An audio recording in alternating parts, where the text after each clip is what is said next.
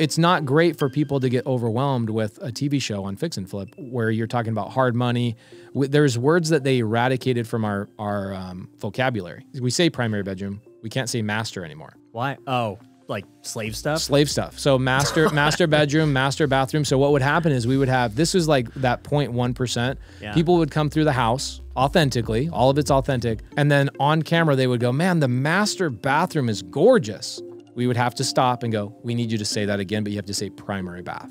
Just think about the real estate process as a whole. Like, why does it take 30 days to get a loan? Or Jamil just got a loan on his beach house, took 6 months. Why? Why? So yeah, if you're a lender, it's like, how do you speed up that process? And do you think it's because of the new technology? A lot of it is paperwork. Yeah. I think like most of what takes a loan so long is this guy's underwriting this, then that, then this. It's like, dude, if you have financials ready to go, you get the financials in the system, you get an appraisal, what else is needed, right? How does it take 30 days? What's going on, everybody? Welcome to another episode of the Ryan Pineda Show. Today, I've got one of my buddies from Arizona. I got a lot of buddies out in Arizona. Yeah, you do. But this one has been doing some crazy things the last 2 years.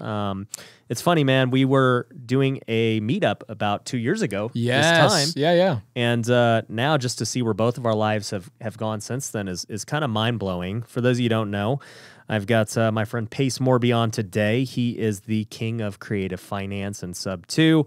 He also just launched his brand new TV show, Triple Digit Flip.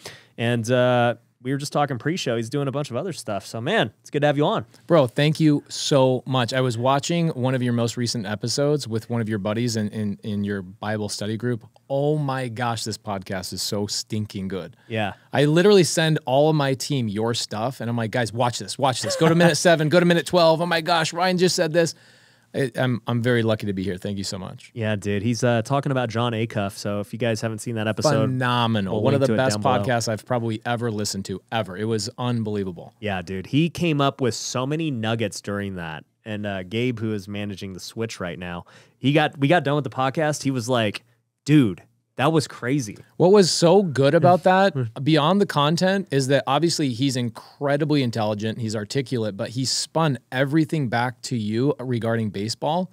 The guy's a master storyteller. Yeah. He's phenomenal. You can tell he's great on stage, but he's practiced and he's honed. And what was interesting is listening to his origin story about how he actually couldn't finish anything, which is why he wrote the book Finish. Yeah. And I'm like, this is what people need to hear. People need to hear the origin story of these superheroes, like where people came from and how they ultimately got into their position. Because so many other people are fearful of like, oh, I could never do what Acuff does. Yeah, you know, 100%. And for those who don't know, that he's written, I think, 8 books now and New York Times bestseller multiple times. So phenomenal. Let's go over your origin story real quick to spin it a little bit, man. So, yeah. I mean, you're hosting a TV show. You've got this huge community. You've done all these real estate deals. Like, how'd you get here? I got here from being in a blue-collar family. Growing up, my father was a contractor. I learned basically that's the way you make money. My parents had 12 kids, so my dad, even though he was trained CPA and did people's books and Rockford Fosgate, the speaker company, my dad was the CFO of that company, but still couldn't make enough money with a really high-paying job, so he would do contracting on the side. And then my dad realized, oh, well, I can make way more money as a contractor than I ever could being a corporate CFO, even for Rockford freaking Fosgate. Isn't that crazy? Like It's you're so managing crazy. The money. Yes. And like you're having trouble like keeping the money. Right. And my parents got to a point where they had 12 kids. We're Mormons, so Mormons. Whoa, I did not know you had 12 kids. Yeah, I'm numbered 3. There's 9 siblings underneath me. 9. Wow. I've changed more diapers than most people who have kids have changed diapers. All right. So okay, I did not know that about you. I grew up in that household, and I just learned to work with my hands. And unfortunately, because of the way that I was taught, I'm glad I learned how to work really, really hard. But I learned to work with my hands, so I couldn't wrap my head around any other business other than trade your time, get money. Mm-hmm. And it led me down the path of construction. I ended up utilizing social media, which you are the freaking best at this, unbelievable at it. I started utilizing social media in my construction company before and afters, and I would land all of my construction jobs through my Instagram. Literally everything came through my Instagram. What year was this? 2010. Okay. Okay. And what ended up happening is I get the attention of Open Door and OfferPad and Zillow. And I end up getting phone calls from them saying, hey, we're launching in Phoenix. We need a contractor. I ended up being the second contractor that Open Door ever hired when they opened up their market. Phoenix was their first market. Now by 2000, this is now by like 2015, I now have 185 employees. We're doing $20 million a year in construction, and I'm taking home millions of dollars. Like amazing, amazing lifestyle. Then what happens, I go open up Dallas for them. I open Vegas for them. And then I get a phone call from one of the heads at Open Door, and they go, hey, we have good news and bad news. Come into our office. And the good news is they go, hey, here's a $100,000 check. Thank you for everything you've done. But here's the bad news. We're taking our average renovation from $50,000 a house to like $1,500 a house. Good move by them, by the way. Amazing move by them, but not a great move for me because I'd staked and put all my eggs in that basket, right? I wasn't a great business owner in that regard of like, you need to be diversified. What I found is like, there's a lot of money working for these funds because they care more about having credible, good contractors doing their jobs and they care about pinching every penny, and they paid every Friday. And what happened is I had 185 employees, like 160 of them were dedicated to the funds. So I go, okay, I need a couple of months. And I started moving my crews to local fix and flippers. And I started working for local fix and flippers and home renovations and stuff like that. And what happened is in 2015, 16, I figured out what wholesaling was. So I bought a HomeVestors franchise. I don't know if you ever knew that. Yeah, I remember the HomeVestors. You told me that. So I bought a HomeVestors franchise. So I started wholesaling about 10 deals a month with my wife and I. And I was doing my renovation company at the same time. And looking back, I should have just let go of my construction company and focused all on real estate. But I was so broken in the brain that I was like, this is too good to be true. So tell me this before you go on. As a guy who already had the construction piece down, you had a company. Why didn't you just fix and flip? Why wholesale? So interesting. The funding. You just didn't have the money. It's not that I didn't have the money. It's that I couldn't compute how the money all flowed, right? I never had anybody, what was happening. You didn't understand how to do cash flows or anything yet. Right. I didn't understand any of that stuff. I knew payroll. And here's the challenge too in construction is that you'll have a $250,000 payroll every 2 weeks, and then somebody fails to pay you and you've got all your cash. Screwed. You're screwed for 30 days until you can figure out your cash flow. So I would look at that and go, man, if I have one bad month where somebody doesn't pay me and I got to wait 30 days or something along those lines. I worked for a lot of insurance companies too, and they slow pay and they do all this weird stuff. And I go, if I put myself in a position where I've got money invested in a house, I didn't understand freaking hard money. Isn't it crazy? Yeah. Like you were talking to Brad Lee the other day about like, Brad Lee asked you the question. He goes, why don't real estate agents do this? You're like, Brad, they just don't know what we know. Yeah. And I was a contractor at a very, very high level doing a lot of jobs for big companies. And I still couldn't put a couple of very basic pieces together. And if I could go back in a time machine, I would yell at myself and go, dude, you have everything in front of you. One thing I'll say too is, and this is for both of us, a good reminder is like, dude, people could be hearing this podcast for the very first time and have never heard of hard money or anything, right? So it's like, I always have to remind myself, like, dude, I need to speak as if nobody has ever heard what I've said before. Right. Even though I've said it third grader 800 million times, I need to make sure that, hey, people, like, this could change somebody's life. And so, like, for those listening, when we talk about hard money, we're saying that, hey, there are lenders out there, you can Google them, just hard money lenders, who will lend you on your fix and flips if you have a good deal. Like, finding the money is probably the easiest part. Isn't that the ironic part about it, is that now is the easiest part of the entire deal? Yeah. Getting the money is the easiest. The hardest part is managing, especially at your level, because you're flipping way more than I am. We're flipping probably 15 to 18 projects at a time. I think last time I saw you were flipping like 50 to 60 active projects. You're like 4X what I do. The hardest part is managing the project. It's not the money. Construction sucks. Yeah, construction's really, really challenging. I had that figured out.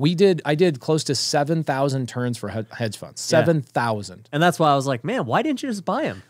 That's exactly it. So the basic principle of this, guys, for everybody that may be listening to this for the first time, I had the hardest part of this figured out, but I had the smallest thing. If somebody told me, for example, one of my hard money lenders that we use is, they're just local to Arizona, but you guys can Google them and use them if you're in Arizona. Frank West Capital. They'll fund 100% of your purchase. They'll even pay for the closing costs. Yeah. Frank West Capital, they'll fund 100% of it. Then for the renovation budget, I could go to like mom and dad. I could go to a credit card company. One of your 12 brothers and sisters. One of my 12 brothers and sisters. Or there's companies out there like Plastique. Do you ever teach people to use Plastique? I've heard of it. So basically you take a credit card and you swipe it online. Oh, and they'll give you cash. And they give you cash. Yeah. So like you can take an American Express, like I have a Platinum and I could go, I want 100 grand. I could swipe it on Plastique and they'll send me a freaking check for 100 grand. Yeah. It's crazy. If somebody would have told me that back in 2015 and 16, it would have changed my life. That's actually how I got started flipping houses, but there was no Plastique back then. I just had the credit cards and... You were paying for like renovation budgets and stuff like that? So like I just did a balance transfer to a check. Love it. And that was how I got the money to put a down payment. Isn't it funny how basic that really, really is, but people have a hard time believing you can fix and flip without any of your own money? Yeah, I mean, it definitely wasn't my money, but you know, I was on the hook for it. Right. There you go. So yeah. With hard money lenders, so like we use myinvestorloan.com. We use them a lot for like our purchases. We use Frank West Capital, who's only local to Arizona. But you Google it, guys, you will find thousands of lenders. Yep. Thousands. Yeah, they're everywhere. They're everywhere. They're institutions. They literally build a business just to give you guys money. That's how prevalent they are, right? So I didn't have that element. And I was fearful of my cash flow situation. No matter how much money you're making, it's like one day I have $800,000 in the account, and the next day I'm wondering how am I going to pay for groceries. Right? I mean, it still happens today. Right. 2 months ago I was texting Donovan Ruffin, friend of both of ours, and I was texting him because a couple of years ago he would brag like, I bring my account down to zero every single month because I'm reinvesting. And I was like, bro, I literally have a negative like $800 in my bank account. I need to like go transfer money from whatever. So anyway, what happens is I buy a Home Investors franchise because one of my clients who I was fixing and flipping houses for owned a franchise. Her name was Bethany. Shout out Bethany. She changed my life. She said, you're the hardest working person I've ever met. Why are you not flipping your own houses? Oh, Bethany, you are the smartest person. I'm so grateful for her. So I go, well, I am flipping houses. She goes, no. You're making like 1/10 of what I'm making.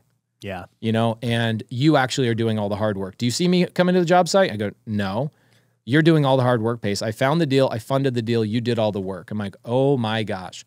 So she says, I'm retiring. I will sell you my Phoenix territory. I end up buying her territory and I go, okay, I don't even know what I'm doing. So Home Investors, their primary source of marketing is direct mail, PPC, some SEO, and some billboards, right? Right. A little bit archaic stuff. And I spend $5,000 on marketing my first month and I make 50 grand. And I'm like, this is tight. I'm like, wait, what? So I didn't even know what an assignment contract was. I didn't know what any of that stuff was. Jamil, back in the day, is the guy I sold my first deal to, and he walked me through and taught me what an assignment contract was. Okay. So this is like 2015, 2016. I was transitioning. I had my construction company and wholesale. What happens is Open Door comes to me and they go, okay, we're going to shut down a lot of our stuff. We're going to bring stuff in-house. We're going to start doing our renovations in-house. We're going to bring in some handyman, and we're not going to need you and the other contractors in about 3 months. So I start transitioning my crews. If I knew any better, what I should have done is I should have just full-time flipped my own houses. It was stupid.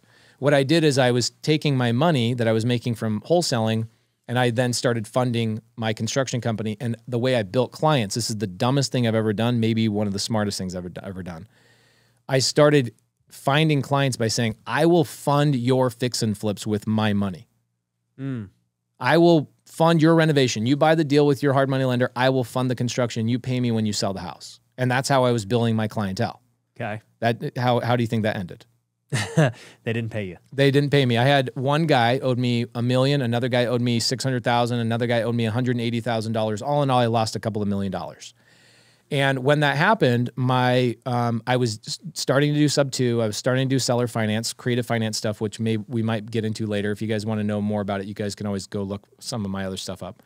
I started doing that and I accumulated like 30 rentals. When these guys filed bankruptcy, there's one guy in town filed bankruptcy on me and 42 other people to the tune of like 16, 17 million bucks. My daughter was born the day, like 2 days before.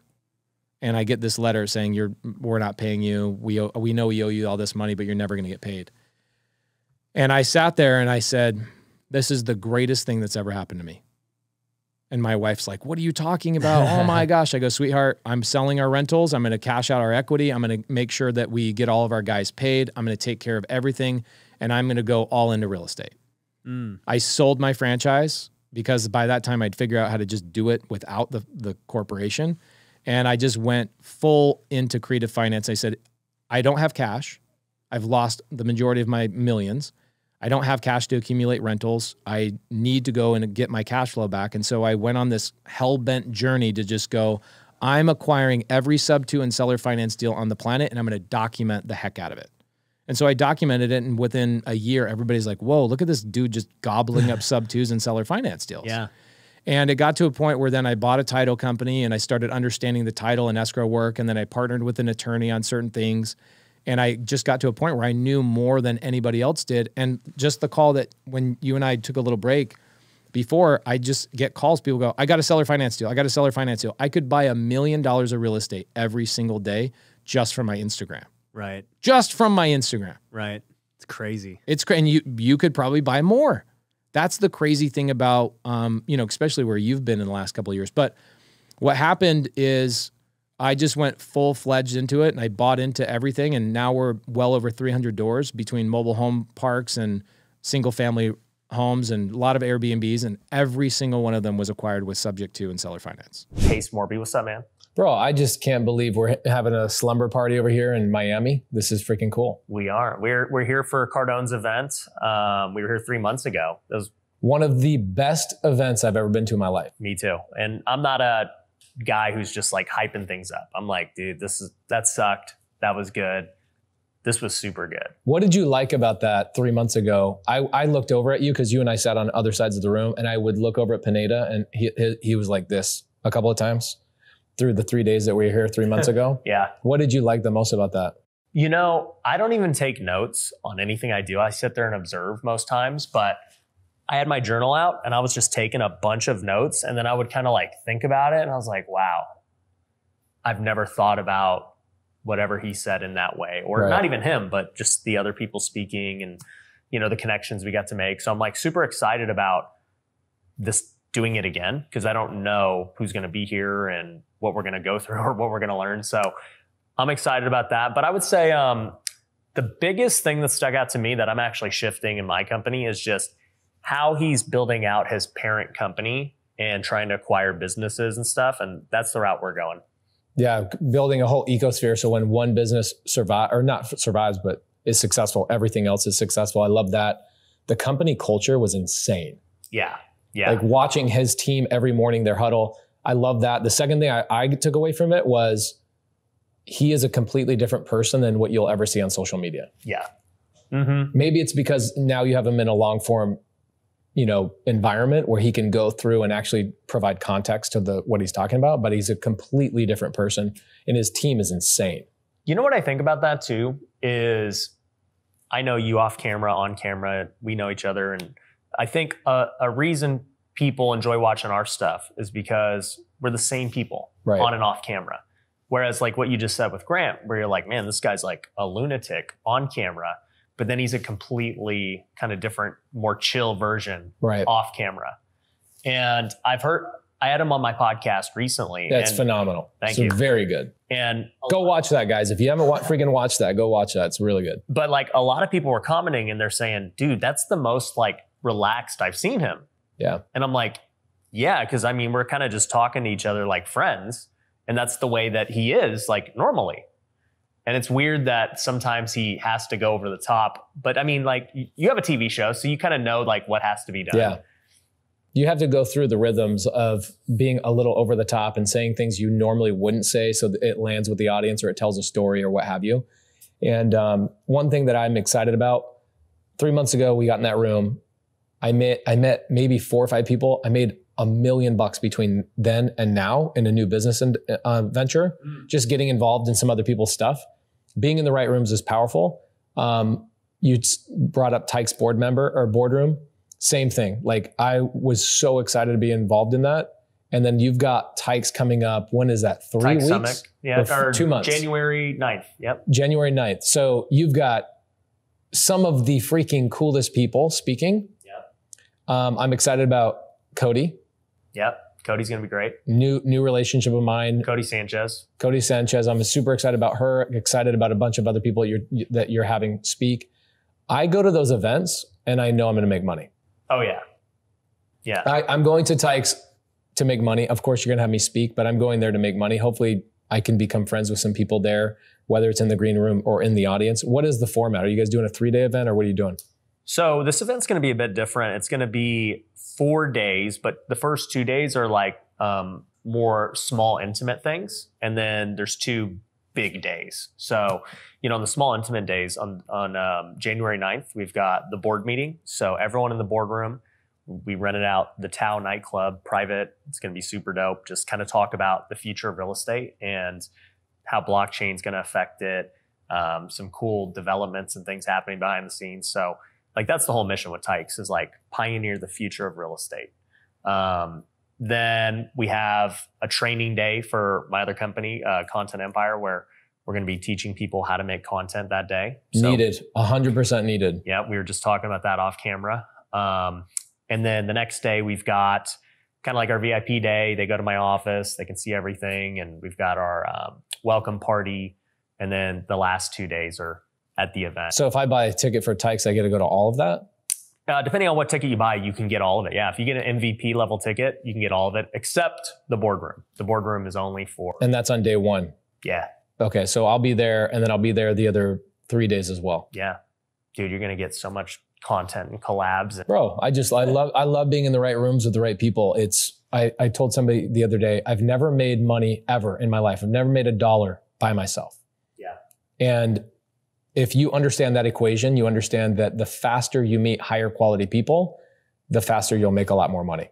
The one thing that I've always admired about you, and I told you this before, I was like, bro, we don't do nearly enough together. And I put that on me because I think, and Grant said this too about himself. He's like, I'm tired of being a lone wolf and like doing things myself. Like I'm ready to just embrace, partnerships and collabs and all those. And like, even for myself, I've been like, yeah, I can kind of just do my own thing and stay in my own lane in my bubble and, whatever. And I see you on the other side where you're like, hey, who's ready? I'm clapping with everybody. Yeah, I'm in. You got a heartbeat? Like, let's go. What can we do together? And I think it's amazing. Even when I asked him like, hey, Pace, you want to speak? You want to join the boardroom? You're like, yeah, just tell me where to do it. You didn't even ask the dates. You didn't ask any of that. Nope. I just want to be around quality people and do really fun things. Dude, when you don't know this game, right? You don't know real estate. You don't know how to make money at a high level. Remember what it was like when you had no control, you were powerless. Like even when you were in baseball, like the only skill that you had was baseball. Mm-hmm. That's it. Yep. And so you leave baseball, the only thing you can do is go, I'm going to go flip couches. Didn't know what to do. You had nothing. You had no other skills besides that. So you feel, I remember going back to my Instagram, my first post I ever made was 13 years ago. And I remember telling myself, I'm going to use my Instagram as a way to journal my life. Mm-hmm. Okay. So I'm journaling and I remember every time I made a post, what I was thinking, how I felt, what I was going through. My first post is a post where, bro, I felt so helpless. Mm. And what was I missing? Knowing what I know now, what was I missing when I made that post? High quality relationships and skills. That's it. And now you delete everything I have. Delete my bank account, my real estate, delete everything. I have the relationships and I have the skill sets that I've learned from those relationships. I have all the power in the world. Yeah. And you can go to zero and you'll be fine. Be fine. And it's the biggest confidence booster is just being around really quality people. And I grew up in the contractor world. Mm-hmm. And so contractors are always pitting against other contractors. It is in the definition. It's like homeowners go get 3 bids. So contractors are constantly knowing they're always being bid against other people. And so there's this wall, this dividing wall where mentally I grew up thinking everybody else is my enemy. And then when I finally learned real estate and I started seeing people like you, I was like, oh my gosh, I can actually become people's friends that are my somewhat competitors. Mm-hmm. And together we actually become stronger. Yeah, and that's the thing that I've realized about business in general, right? Because coming from the world of sports, it's very much like the world of construction where you're kind of like on your own. And if I don't play well, I'm kind of going to get cut or released or I'm done. And there's nobody that can really help me. Like granted, the team can still win if I don't perform, but still they're going to be looking to get rid of me. Yeah. And then like same thing when you guys are coming up to the big leagues, right? Like there's a draft. It's like There's competing always somebody against everybody always else. behind you trying to take your spot, Right. and you're trying to take someone else's spot. And it is what it is. There's only one starting spot at that position. Right. So it's not like we can go share the spot. It's you or me. And that's like literally how I was raised. And, you know, when I came into business, I started to realize like, man, it's different because I don't have to do it alone. In fact, if I suck at something, somebody else can be good at it and we can do really well together. Whereas in baseball, it's like, dude, if I can't field and I can only hit, I'm kind of limited. Nobody can go field for me. It just is what it is. Well, if you look at my collaboration with Jamil, which is my longest lasting collaboration, Jamil, the reason why our collab works out so well is because he has a skill that I don't have. Which is? It's a very weird skill. Being a genie or what? In some ways, yes, it is like being a genie. Okay. It is not real estate related at all. He has the ability to tell whether somebody's a good person or a bad person immediately. What do they call it? It's like he's got that motherly instinct or something. Yes, I don't have that. Okay. I You assume everyone's good. everybody's good. And I'm like a puppy dog. Like, let's pet me. Let's hang out. Let's do stuff. And Jamil will say, stay away from that person. They see the way they're doing this. And Jamil's been the guy that has had my back for the last 5 or 6 years. And he's the polar opposite. He's yin and yang. Yeah. And so he brings things to the table that I will never in my life ever be able to acquire those skill sets. And so as long as I keep him as close to me as possible, he's navigated me through the jungle like 10 times faster than I could have by myself. And the same thing on my side, when I met Jamil, guess what he had? 0 Instagram posts. Literally, his profile photo was a picture of an owl. And so here's what I would do. I would do Instagram stories every day, like 10 times. And I would. What year was this? This is 2017. So 5-6 years ago. Okay. And I've always done Instagram, even when I was a contractor, before I was ever thinking about branding myself. Again, I wanted to keep it as a journal, right? Yeah. So I started tagging Jamil in all these stories and he'd be like, bro, why do you keep tagging me? And I'm like, well, you can turn the notifications off on your phone, but I suggest you just take those Instagram posts and reshare them. So for the first 2 years Jamil was on Instagram, it was just a reshare of all of my stories. And then he got the mechanics down. Yeah. Right. He started going, okay, I understand this. Okay, I'm going to add like a little GIF. I'm going to add a little this. And then all of a sudden he's like, what's next? What are we doing next? So what I brought to the table for Jamil is the storytelling, the ability to market yourself and do all of those types of things. And then together we've gone out and now we're dividing and conquering. So he's at one mastermind. I'm at a different mastermind. Learning each and then coming together. Bringing resources, relationships, etc. Bro, I was driving here with Cody Sperber. You just did a podcast with him just recently as well. And Sperber goes, this was the most genius thing you guys ever did, was collaborating with each other and growing 10 times faster than you could have on your own. Well, and yeah, I mean, Cody's another example of a guy who's kind of been a lone wolf. Yes. Right. And then he's now seeing the benefits of getting around everyone and opening up, and it's been big. Yeah. And doing big events like Tykes is one of those amazing pilgrimages that you kind of have to do. Like if you're trying to have influence, be around people with influence, learn what that even means, how that can make you money, you got to make that pilgrimage. You got to come in and like be around the people and the energy. When we were at Grandstang 3 months ago, I knew that I was going to walk away. I mean, Timbaland was sitting 2 chairs behind me. Yeah. Right. It's a different atmosphere, but I didn't know when I left, I would get involved in 2 other people's businesses and literally have made in 3 months $1 million, non-real estate related. And it's just getting around the right people as quickly as you possibly can. I wish I knew this 10 years ago. Yeah. You know? Yeah. I think it just comes down to being open to doing it, but also to being able to provide value, right? Nobody's letting you inside their business. No. You know, the guy you were 5 years ago. No. Right? So it's kind of like the chicken and the egg thing where it's like, how do you get good enough where people are like wanting to have you come on versus, you know, you having to go earn your stripes and. Yeah. Like a really good example of that. And I told Jamil today, I was like, Ryan's kind of like a bigger brother that like is ahead of you 10 steps. And that as you're coming up through, like, it's like you've already gone to our 9th grade English class. And so when I'm there 3 years later, you're like, hey, watch out. Mrs. Greenwood's going to tell you this, this, and this. You got to watch out for these things. So it's kind of nice to follow in your footsteps. And one of those things very specifically is I've looked up to you for a long time, but also one of my heroes is Minority Mindset. Yeah. Jasper. Yeah. Right. And you guys are friends because you deserve those. You earned your stripes. I had not at the time. And so a year ago, 2 years ago, 3 years ago, I wanted to be his friend. I wanted to be in his world. I didn't deserve it yet. I had to go put the work in. I had to get better at storytelling. I had to get better at posting. I had to get better at consistency. I had to get better at so many other things. Right. To the point where I had a big enough audience. We got a TV show. Now I have something to offer. Yeah. But it wasn't that it wasn't in my mind 3 years ago. Right. It was that I knew I didn't deserve it. And instead of me being a baby about it, like, oh, nobody wants to play with me. It's like, nobody wants to play with me for good reason. Get better at what you're doing, get around better people, and then at one point you'll deserve it. And then I sent you a text message. Actually, this is what's cool. I didn't send you a text message. Oh, yeah. I posted on Instagram stories and I go, I want to know minority mindset. And in 5 minutes, you go, oh, Pace, I know that teacher, Mrs. Greenwood. I've been there. Here's and you put me in touch with Jaspreet. Yeah. Yep. And so you have to go through all these things. And then I think the toughest part of all of this, really, when you're building a brand and you're going this direction, is knowing how do you make money from all this stuff, right? Like in your guys' content, your new business that I'm super excited about this because I don't think I think somebody should have done this 10 years ago. But with your new company, are you guys showing people not only how to post, but also how to make money from it?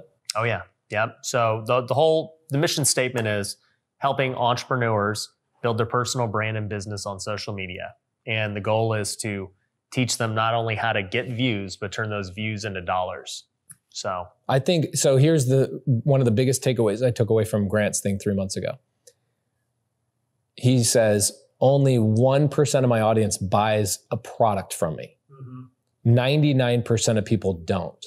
And so you have to give them something to invest in other than a product. And I was like, what does that mean? And for me, it was watching him put these funds together, right? These big real estate funds. It's like, this is what I took from it. I go, 99% of your audience will never buy a product from you because they don't believe in themselves. It's not that they don't believe in Ryan Pineda or Pace Morby. It's that they don't believe in themselves to take action on it. But when you put a Pineda fund together, what's your guys' fund called? Pineda Capital. So Pineda Capital. Yep.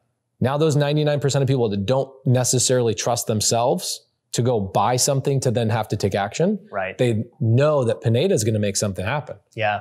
And what Grant said was, the people who invest in Cardone Capital or Pineda Capital, they go home and they pray for you to be successful. I was like, oh my gosh, this is, for people that don't understand why content is so important, it is the modern way to raise capital. So if you want to go buy $100 million in real estate, you have to, like this year we raised $68 million in private money. How do we do that? Not by cold calling people. That's stuff that Wolf of Wall Street did 20, 30 years ago. It's now everything has to go through Instagram, YouTube, etc. And I tell people too, like if you don't have a YouTube, I don't think you're credible because I don't think YouTube can be hacked. No, yeah, Instagram, it's not like Instagram can be hacked. You look at somebody with 2 million followers on Instagram, you're like, nope. YouTube, I'm like, verified. Yeah.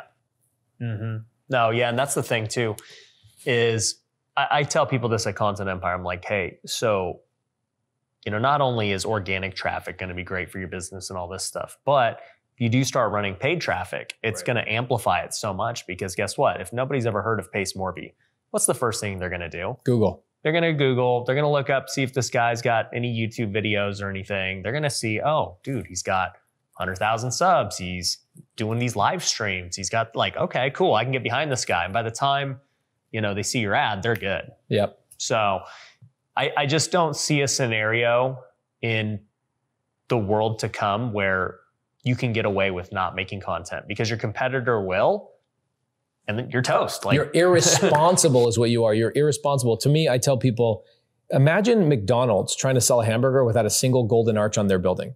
You know what I'm saying? Like, let's say I'm driving down the freeway from Nevada to Arizona. Yeah. And I'm going to hang out at Pineda's studio and I'm hungry. And what am I looking for? I'm looking for the golden arches. I know there's a hamburger I can go buy right there. Right. But if you're not branding yourself, you're not posting yourself, you're not doing anything, like how do I even know what you offer? How do I even know what you have for me to buy? I have no clue how to spend money with you. Well, and the thing is too, this was something I took away from Grant too. He was like, hey, assume no one's ever seen your ad. Yeah. Right.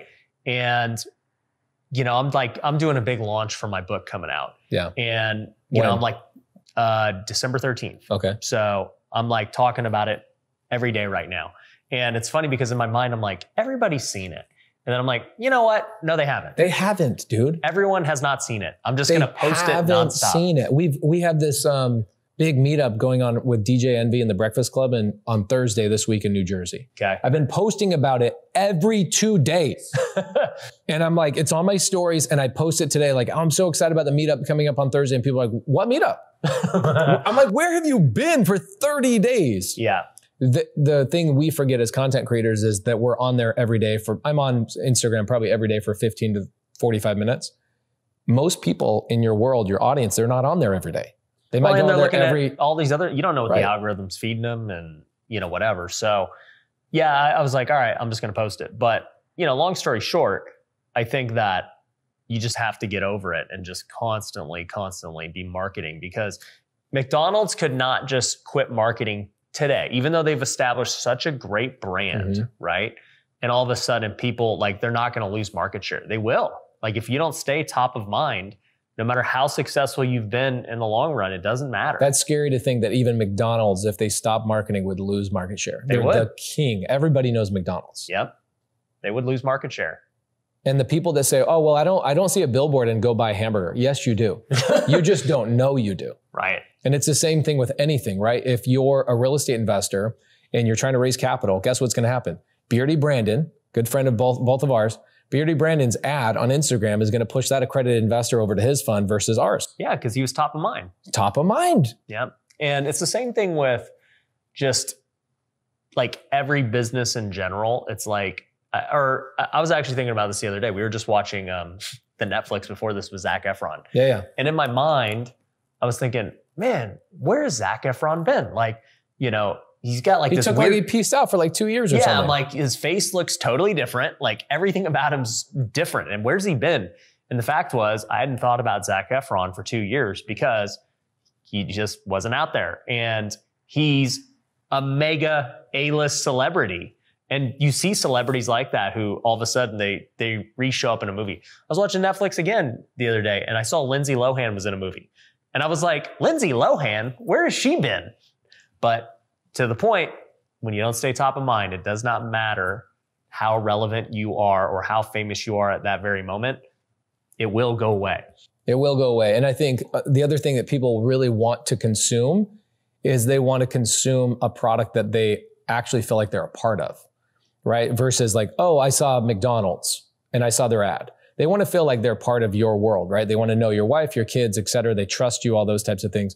So people that are out there, I don't care who you are. If you're an insurance agent, you're a bicycle repairman, I don't care what it is, creating funny content or along the lines of whatever it is you're trying to sell. Yeah. Unbelievable. Same thing with video guys. Like our video guys that they used to work on side projects. Now they're full-time with us, but they talk about filming with us and all of a sudden they're overwhelmed. They're getting calls from Lenovo and HP and like, hey, we saw you on Pace's Instagram. Do you want to come do an HP thing? We'll pay you $12,000. He's like, dude, how did I get so lucky? I'm like, you didn't get lucky. You just put yourself out there. That's it. Yeah. So I was thinking about this just in general with retirement and working and things like that. Somebody might take what I just said and said, man, well, I don't want to do that then. If I have to constantly stay top of mind, like there's no end to it. And the reality is we're kind of fed this lie that, hey, you can work really hard and then, get enough passive income and you can retire. And it's like, nah, there's not really that thing of passive income. There's always like maintenance to a degree of there's basically how passive is it? Yeah, I don't think it really is passive. And then here's the other thing I've realized. Somebody who was able to create the passive income that they desired, 10 grand, 20 grand, $30,000, that type of person that hits that number is a performer. And so what happens, they're somebody who achieves things. They get to 30,000 a month in passive income and they go, okay, what's next? Mm-hmm. I don't know anybody that just hits $30,000 and goes, okay, I don't have a new goal or I don't have a new thing to it. Yeah. God did not put you on this earth to learn how to make $30,000 passive income and then just chill. No. You acquired skills, confidence, relationships, resources, and all these things along the way to get to that 30,000. That now what, you're just going to hold to yourself and be selfish? Well, I've said this a lot. As a Christian, nowhere in the Bible does it ever say to retire. It's not, you will not find it anywhere. Interesting. Like you listen to any of the disciples, any of the people who are following Jesus, they all were preaching and going out there discipling until they died. Right. Like, and they're actually killed. Right. So like they're killed for their job of just going out there. Nobody like did enough, got to their level of like, yep, you know, I planted this many churches, I'm good. And then they just retired. It doesn't exist. It was a lie that was fed to me too. Like when I was 23, 24, people would tell me, once you hit $10,000 a month in passive income, you'll never want to work again. $10,000 a month? Really? It doesn't get you that far. It does not get you far at all. In fact, I think 20,000 is the new 10,000, right? There were people like, I want to hit six figures. I just had Brad Lee on, and he said, we were talking about that 20,000 mark kind of being like where you can actually start really living. Yeah. But he was agree like, with that. When I was growing up, everyone wanted to be a millionaire.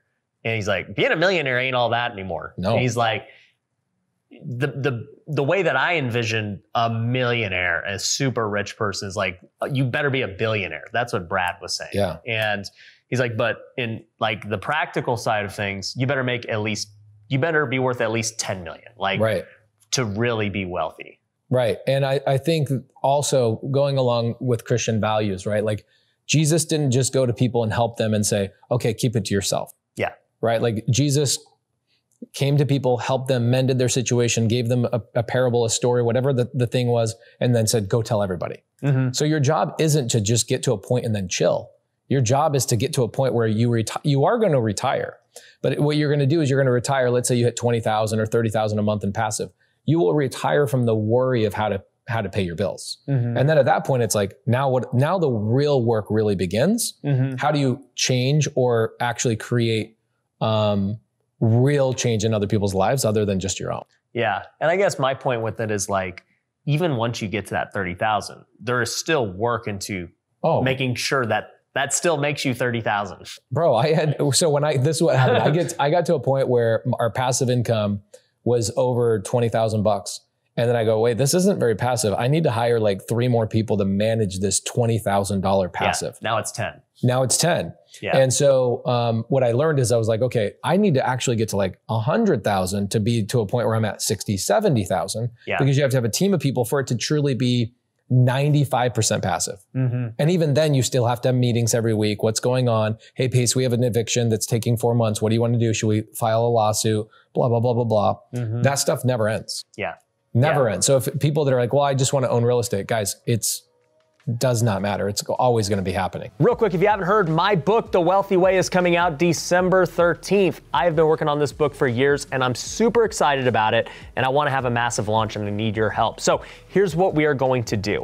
You can actually pre-order the book on Amazon right now on the Kindle version. And the best part is that Kindle version is only going to be 99 cents. Now this book is a lot more valuable than 99 cents, but I want to get it in everyone's hands. So you can support by ordering it there right now. Now on December 13th, you can get access to the paperback, you can get access to the Audible and all that good stuff. But that's not all we're doing.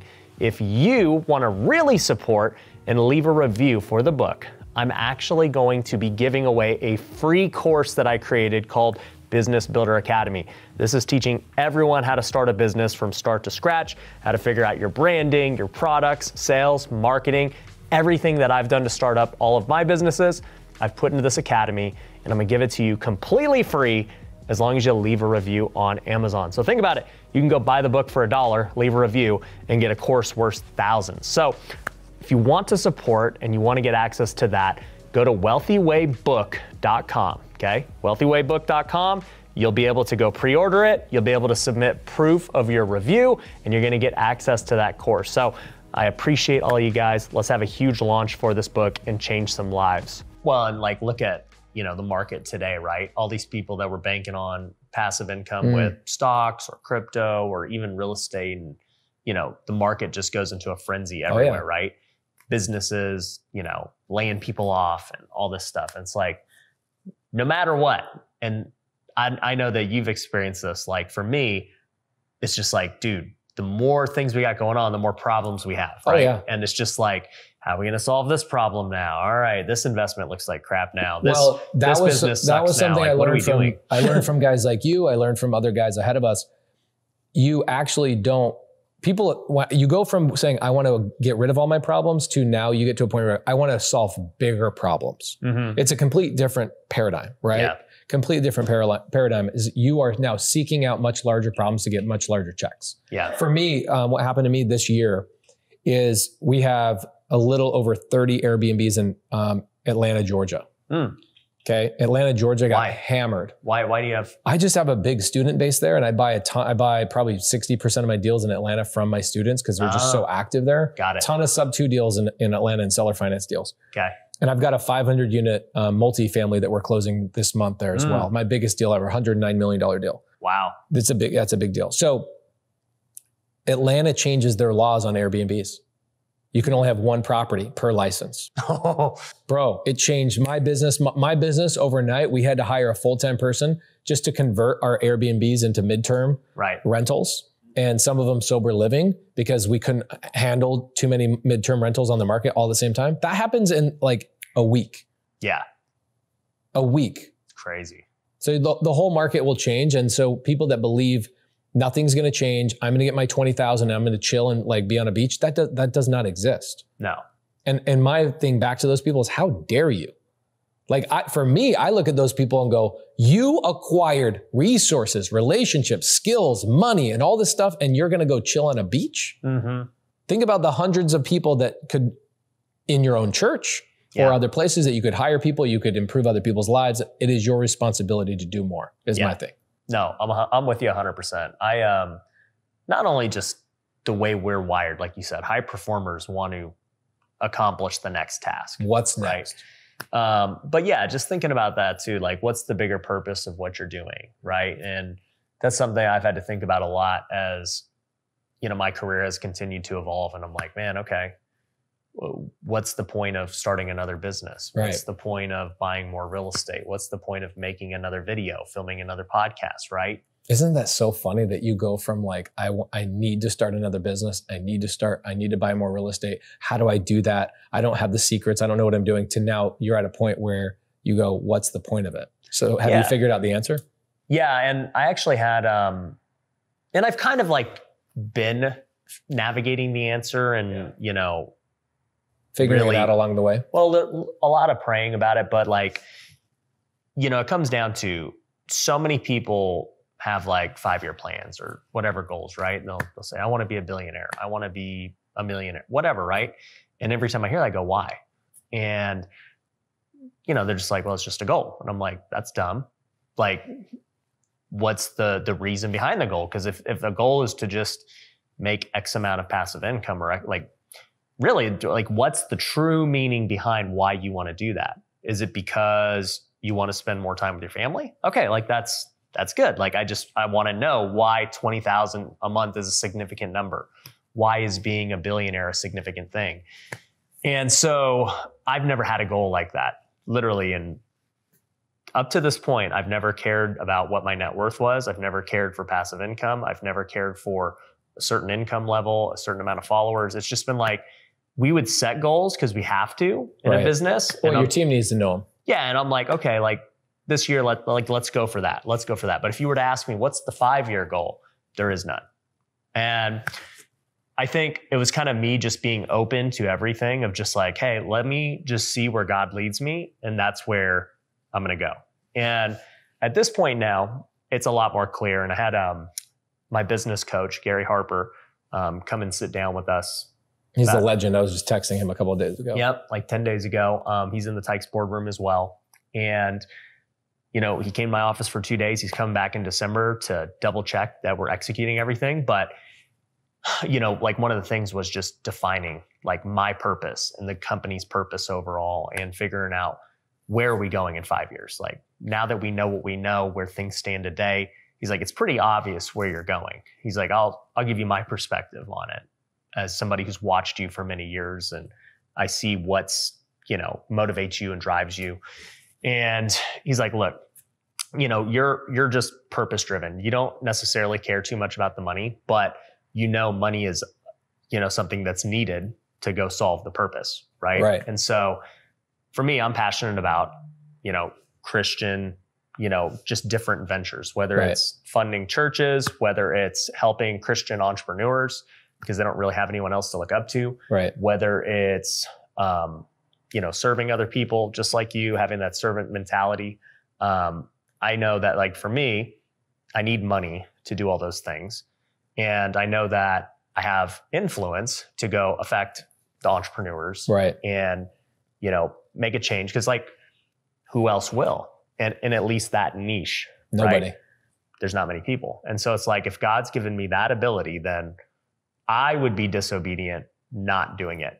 To the point of you said, who are you to have all those skills? How dare you? Yeah. Right. And that's how I look at it. Of like, if I just go chill and do nothing and don't maximize the skills and the opportunity that I have, like, how dare me? Yeah, let's talk about that for a sec, man. First off, crazy story, dude. I've heard bits and pieces of it, but to hear the full thing, and just to see the journey of, man, I was the contractor and it didn't even occur to me to, try and buy these things, and then getting screwed over by the flippers. And then, the piece that I'm curious about that you mentioned is you started buying doors and doing sub too. Like, where did you learn it and what made you even want to go that route? So Because Homevestors wasn't teaching you. no, they did not want me to do it. Yeah. They did not want me to do it because there's no way for them to make any money on the royalty. Yeah. Because Homevestors, what they do is let's say I spent 20 grand a month on marketing, they would charge 30% of that went into their pocket. Yep. Okay, 30%. For So- managing the budget. Yeah, whatever. managing budget. So I really was only investing 14 grand into real marketing. Then I would go, let's say, do $100,000 in revenue through wholesale deals or fix and flips or whatever. And they would take then upwards of 15% of that. Yeah. Okay. Right. How do they make money on a sub 2 deal that I just acquired from a lead that there's no transaction there? There's no money made on day one, Right. right? Yeah, how did they do that with like just even normal rentals? So they wanted to take 3% or something along the lines okay. down the road, and they really anchored themselves in, and they had a hard time understanding, how did you acquire this? Tell us how you acquired this. We don't like that you're doing this, because it wasn't monetizable for them. Yeah. So they didn't like it. I was constantly getting criticized about it. But where I found out about it is a guy in Phoenix charged $47,000 to teach creative finance. Okay. And going through that whole process, on day 10, I realized this guy hadn't done a deal in 10 years. So you paid for it. I paid for it. But what made you like even like search for it and like, dude, I'm going to spend $47,000 because I want to learn Great this. question. Nobody's ever asked me this. Thank you so much. This is great. This is really, really good. So here's what happens in Homevestors. You spend 20 grand and you end up, it all comes down to cost per lead. Yeah. Okay. I would do cost per phone call. So I knew that when I first bought my franchise back in 2015 or so, my phone call, if I had a phone call come in, it cost me $400. Right. I'm not missing that phone call. Over the course of 2 years of owning that franchise, it got up to $1,100 per phone call. Oh, jeez. Right? You ain't going to make money. Right. So think about this. If I spend 20 grand and my cost per lead is $1,100, that means I'm getting about 16 to 17 phone calls a month for $20,000. And guys, Homevestors has sent me like cease and desist for talking about this kind of stuff. Guys, send all the cease and desist you want. I can talk about this all I want. Every single homevestor in the nation is struggling with this exact issue. Yeah. Their cost per lead is astronomical. So Because they're not adjusting. they're not adjusting. They're not cold calling. They're not texting. Yeah. They're not doing RVM. They're doing none of that. Yeah. It's all direct mail, billboard, TV, and radio. It's the most archaic stuff. TV works, but it has to be more localized. It has to be behind a personality. Yeah. It can't be like, We Buy Ugly Houses. But you know what's funny about that is we've been running TV commercials for the last 2 years. Right. And they've been great. Like, we've just freaking run them. I have literally the same commercial for 2 years straight. Right. I haven't changed it. And I started running billboards, too, in conjunction with it. And we're not really running them anymore. But when I started running them, I had heard through the grapevine that Homevestors was pissed. And I'm not even in Homevestors. Like, Right. I have Home Run Offer. I do my own thing. Right. But they were mad because it was kind of like on their territory. Like, my commercials outperform. Yep. I think our cost per lead on TV commercials for me is like less than $100. Oh my gosh. And these are great leads for TV. Do you know why their leads are so expensive? It's because there's 20 people in a territory all putting their money together. Yeah. They call it an ad council. Yeah. So the 20 people all put their money together, and they have to spend all that money.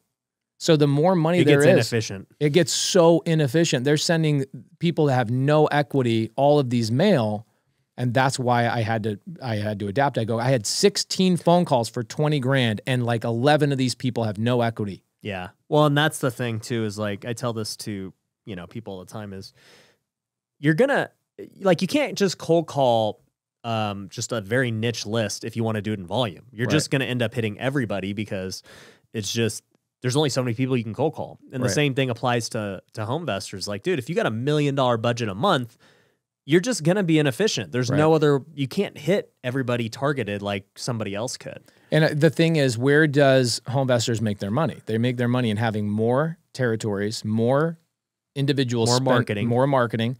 They take 30% of that. And so they, at the end of the day, they don't care. They want more franchisees and they want more ad spend. Yeah. That's how they make their money. For us, we're sitting there saying, man, I got 16 calls and literally I got 2 deals out of that. That means that's actually really good. Bro, and here's the thing is, so this was where it really, I had this epiphany was, I'm on stage. I'm top 3 closers, not top 3%, top 3 closers in the company. And I'm at their big seminar, 1,100 people at this big thing. I'm getting a trophy. And I'm like, I'm top 3? You're like, I don't think I'm doing that great. Like I probably took home $500,000, which is great. But again, that $500,000 went into these other people's businesses that ended up filing bankruptcy on me. But what happened was, I'm sitting up here on stage. I'm like, man, there's nobody in here making money. There has to be a better solution. So this is what they would tell me. They go, well, you need to go out and find referral business. And that should be 50% of your business. So this is what happens. I go out and I go, okay, I'm going to go to probate attorney. So I go develop a relationship with a gentleman named Ryan Hodges, a probate attorney in Phoenix, Arizona. And he goes, bro, I'd love to give you deals. Here we go. So I double my volume in like 2 months. And my whole ad council, 19 other guys go, what are you doing? But not from a standpoint of like, hey, bro, what are you doing? Kind of like you and I were having a good conversation here. It's like accusatory. And it got to a point where the ad council started coming against me. And it was just not a good vibe. Anyway, Ryan Hodges sends me this referral. No equity. And I'm like, what the heck do I do with this deal? I want to make Ryan Hodges super proud of me that I'm, you know what I'm saying? And so I started Googling and I started figuring it out. And I'm like, oh my gosh, there's this thing called Subject to. And I find this guy named, I won't say his name because I don't want a lawsuit from the guy. But I go pay him, and within 10 days, I realize he hasn't done a deal in 10 years. His contract's outdated. Everything's outdated. He didn't understand due on sell. He didn't understand all these things. And so I just went down the rabbit hole and I figured out everything. I went to a title company that was doing it. Shout out Eileen Brown. And a title lady had been doing creative finance deals for 40 years. She walked me through my first deal. So a title person taught you. A title person taught me. That is so funny, dude. Yep. And she's like, look, I know that guy that charged you all that money. That guy's a crackerjack. Like, you should have never paid that guy money. I'm like, how would I have known? Yeah. She's like, you should have taken 5 minutes to vet the guy. That's what you should have done. And I was like, well, I was excited about trying to get the deal done. So anyway, that's the rabbit hole I went down. And so like for me, when I started doing coaching, I was stressed out about, do I deliver enough value? And it stems from that fear from that guy. Yeah. I have this tremendous fear. So a lot of people go, man, Pace, you overwork. Like, it's crazy what you do. I'm like, I'm fearful that I'm not providing enough value to my students. And it all came from that guy taking advantage of me. So anyway, I learned it, started going crazy. I realized now, here's what happened. My cost per contract, if I spend $20,000 on advertising and I get 2 deals out of 20 grand, what's my cost per contract? $10,000. $10,000 a contract. The average wholesaler is not making $10,000 on every contract. No. And you got your business expenses. You're going to lose a lot of money. So when I started doing creative finance, I started getting to a point where I was doing 6 to 7 contracts. Then I got up to 10 contracts a month. Then I started realizing that my conversations with creative finance with my cash investors kept me in the game longer than another wholesaler was. My follow-up game was stronger because I had more options for them, that I was actually getting more cash deals because I had things to have more conversations about. And when I got to about 10 contracts a month, I was like, why am I here? These guys, all they do is criticize me and all my methods. I have to leave. And then a month later, that guy files bankruptcy on me and I'm like, I'm out. Yeah. And I sold. I got out. It's crazy, dude. I mean, that story could go on for 2 hours. That is crazy. But it was a lot of it, again, was some of the best things. I think a lot of people that are in their 20s, if I could go back and just talk to myself, I would have said, look, find a guy like Ryan Pineda, find a guy like, you know, a lot of our friends, go find these guys and literally just follow their system. Make sure you're going to somebody that actually is actively doing deals, not somebody that hasn't done a deal in 10 years. Right. And I would have shaved 10 years off my learning curve. Yeah. Have you ever wanted to invest in real estate, but you didn't have the time to find deals yourself? That's where Fundrise comes in. Fundrise is a crowdfunding platform that has transacted over $5 billion in real estate and has over 150,000 active investors. While many funds, like my own, require accredited investors, Fundrise allows anyone to invest with as little as $500. If you'd like to learn more, check out fundrise.com. Once again, that's fundrise.com. Are you looking to find off-market real estate deals? One of the best tools my team uses is Batch Leads. With Batch Leads, you're able to pull data, manage lists, and send text messages. On top of that, you can get nationwide access to the MLS to get pictures and comps. My team has used Batch Leads to get some of our best deals, so I know it works. If you want to start today, you can get half off your first month by going to batchleads.io and using the promo code Ryan. Once again, that's batchleads.io, promo code Ryan for half off your first month. Now, back to the show. The one thing I'll say, though, is kind of similar to how I got into fixing and flipping houses was, you know, seeing one of these TV commercials from these guys who, you know, probably weren't really doing deals. They're just, you know, on TV. Mm-hmm. And it inspired me to go do research like you did. And I found Bigger Pockets and I found, you know, these things. And I'm like, oh, that's what hard money is. Like, that's what I need. Right. You know, and that was what sparked me to go. And, you know, I know this guy charged you a lot more than Bigger Pockets, but it did spark you down this path. So. I have zero resentment. That's why I wouldn't say his name. I have zero resentment towards him. He taught me more lessons about life than he did about creative finance. Yeah. But he did push me down a path. You got that on the path that you needed. Right. So, moral of the story, guys, there's always, you know, just good you can pick out from any failure, any like quote unquote mistake. You know, and that's how I always look at it, man. Like, I've lost a lot of money doing bad deals. I've lost, you know, money from people screwing me over like those guys. And I always look back at it. I'm like, man, what is the lesson from all this? Always. And that just occurred to me from there. As you were saying, I'm like, man, well, in the end, right? Like, it was like kind of the origin story of what led you down this crazy path and to now just doing all these deals and having a TV show. And yeah, I mean, that's a crazy story in and of itself. But like, before I go there, the last thing I'll say to people is that I didn't know my worth, Ryan. That's my problem. I didn't know my worth. I had people that saw, you know how hard I work. You think probably internally you're like, this guy's a little bit crazy. He's a nut. He's a nut. But what would happen is people would see that energy source and they would put their thumbs on me. And what they would do is they'd go, oh, you can't do this, or you don't want to fix and flip. We don't really make that much money. And people would say things to me to block me into being their resource for getting deals done. And that went on for years. Dang.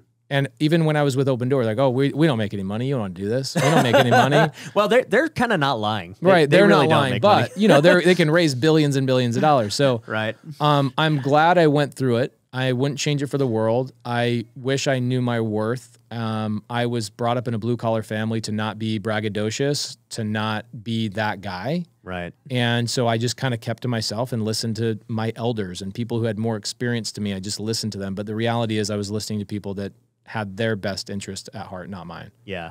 And I'll tell you, man, that's the hard thing to do in the world today, even at, you know, our current level, right? Because now that you've got a following, you've got all this stuff going on, you know, you get new people into your life and you're like, man, like, what's this guy's agenda? Bro. You know, can I trust this person? And so it never changes, right? Whether you're broke and you're like, man, should I invest in this coaching program? Or whether you're, you know, already established and this guy's like, yo, I got this business opportunity. It looks really good. Yeah. Do you want to partner up on it? Right. And you have to, for me, man, one of the biggest skills is just practicing discernment on, you know, what path to take. We were talking about this pre-show of just, man, there's a lot of different paths to take here the next 5 years that, you know, they're, you know, at the end of the day, right, when you're a talented guy and you're a hard worker, you're going to find a way to, like, win no matter what. Right. It doesn't matter, freaking, you choose the wrong path, you'll just go on the next path and it's cool.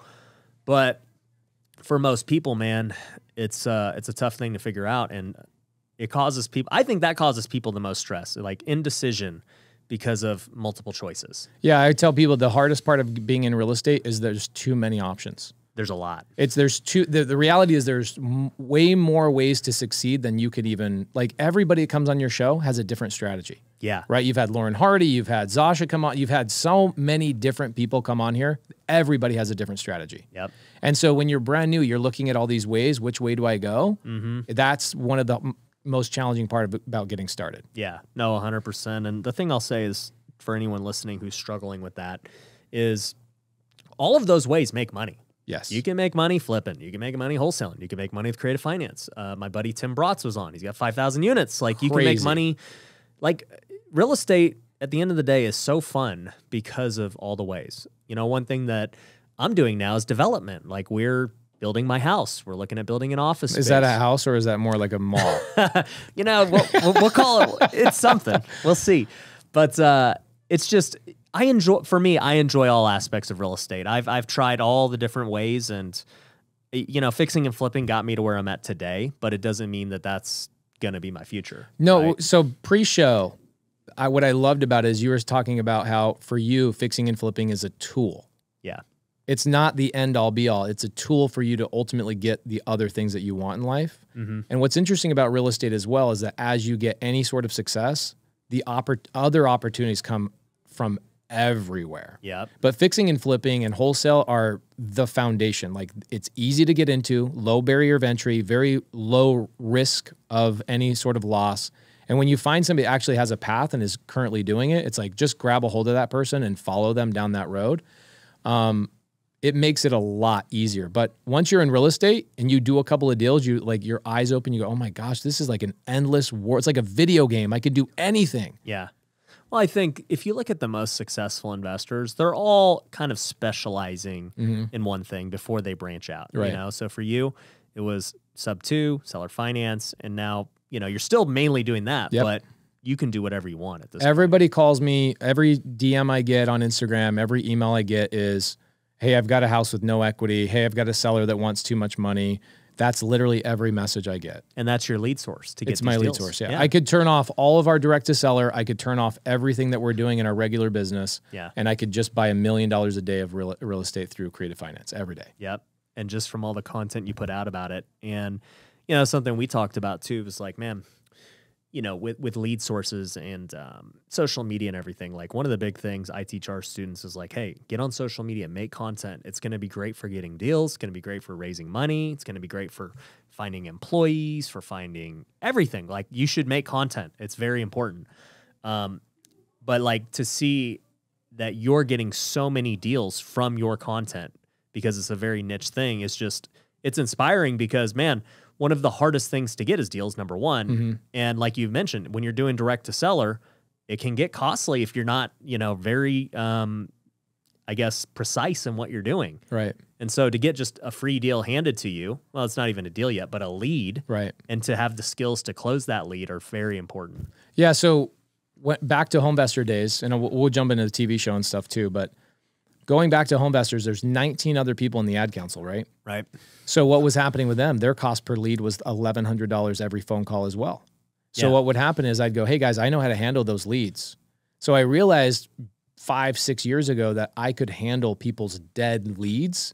And I start in local Arizona market, everybody started calling it the PACE method. They go, oh, just do the PACE method. Just learn how to do creative finance and raise people's leads from the dead. And I was like, oh my gosh, I feel like I have something here. And there was a moment when I sold my franchise and I'm like, I'm going full time. There was a moment before I met my current partner, Cody Barton. There was a moment where I go, I'm just doing nothing but creative finance. Yeah. And I'm going to do nothing but Instagram, nothing but Facebook, and just help other people revive their old dead leads. And I'm going to crush. Yep. And then I meet my partner, Cody, and I go, okay, I still want to keep flipping. I still want to do all that stuff. And, you know, so it was good that I found him, but. Well, it just goes back down to knowing your skill set, right? Like you had this unique skill set that you could do for yourself and other people. And you said, I'm going to focus on that. But it wasn't until Cody came in where you said, well, now we have two skill sets. Right. You know, this guy knows how to do X, Y, Z. Why would I limit, you know, him? He can do this. And I've seen those same things play out for me too. Is like, man, I am good at, you know, a few things and it's allowed me to get to where I'm at. But I'm, really bad at a lot of things. Also. Yeah, that's why you have your sister. That's why Yep. you have Sean Bob. That's why you have you have amazing people on your team. I'm very lucky. Bro, you're not lucky. There's something, you have a talent for recruiting people. I don't know maybe it's social media. I don't know. Well, I think once again, it goes back to knowing your skill set is I'm pretty good at hiring people. And You're phenomenal at it. Phenomenal. Don't let Sean Bob and those guys hear it, dude, because they're gonna be like, dude, I need a raise, man. But no, yeah, I think one of my superpowers is hiring and delegating. And if I can just stick to doing that, creating opportunities for other people Right. and empowering them and training them, dude, then why do anything else? Yeah, I mean, you're a pure visionary. You're a big visionary. I mean, it doesn't mean you can't get things done and you're not organized, but you are a very high-level visionary. For anybody who hasn't read the book, Rocket Fuel, go read that book. It's phenomenal. You're a visionary, and you have other people do the integration, and you have scaled to unbelievable levels. It's so fun to watch. Appreciate that, dude. Yeah, I'll say for anybody who's looking to get started, Rocket Fuel is a great book. It is the sequel to Traction, so make sure you guys read Traction and Rocket Fuel together. The other thing I'll say too is with building businesses and finding your skill set, you may not know it right away. For me, I did not know I was an entrepreneur or this leader or this guy who knew how to hire people. Like, dude, I mean, Bro, you had to become a realtor to then become a couch flipper that's to true. then figure out how to do it. Yeah, and like you hire your first person, by no means do you think you're an expert. Right. And you do it again, and you're like, okay, I kind of got the hang of this. And then you do it for another company, and then another, and you're like, oh, it's kind of the same skill over and over again. And for people who are like, oh, well, I'm not good at hiring, I'm not good at content, I'm not good at closing and negotiating. It's just like, dude, you have to just keep doing it over and over. Guys, it's repetition. So Instagram comes out. Okay, now this will actually lead into the TV show. Instagram comes out, I don't remember what year, but I was sleeping on Instagram, and everybody was posting on Instagram. It was like the cool thing, kind of like TikTok is now.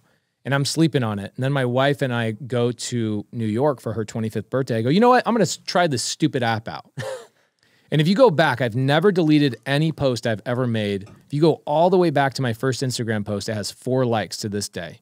And one of those likes is me, okay? So I had 3 real likes. And you go back there and you look at all my content, it's like taking pictures of a cheesecake, doing this, doing all sorts of stuff. But I just got the handle of what the buttons do, and I just worked through it. Yep. And I had fun with it. And I think at first there's a little bit of imposter syndrome when you start doing your first couple of deals. Yep. So for anybody that has imposter syndrome and you're like, well, I'm not Ryan Pineda. Well, first off, nobody's freaking Ryan Pineda, okay? But first off, you're never going to be anybody other than yourself. So what I tell people is do the good, the bad, and the ugly model, where stop worrying about all the good stuff. Talk about, hey, this is something bad that happened that I learned from. Or, man, this was a really ugly situation that happened to me, and this is what I learned from it. Stop thinking everything on social media has to be good.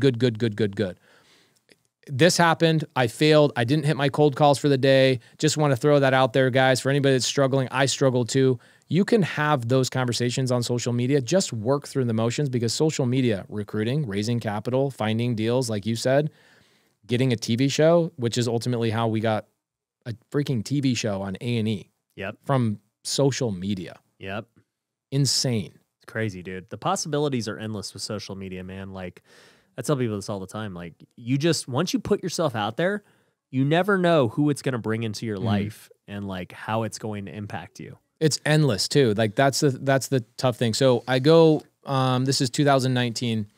I go to an event, really high level guy in our space, and he is criticizing me because Jamil and I are running around the country, like doing pop-up events and not charging anybody for it, just doing pop-ups, right? Yep. Just like what we did 2 years ago. You had one here in Vegas. Yeah, it was a blast. And we just had fun. I talked about creative finance. Jamil talked about what he was doing, and you were gracious enough to get, 100 people there. It was a blast.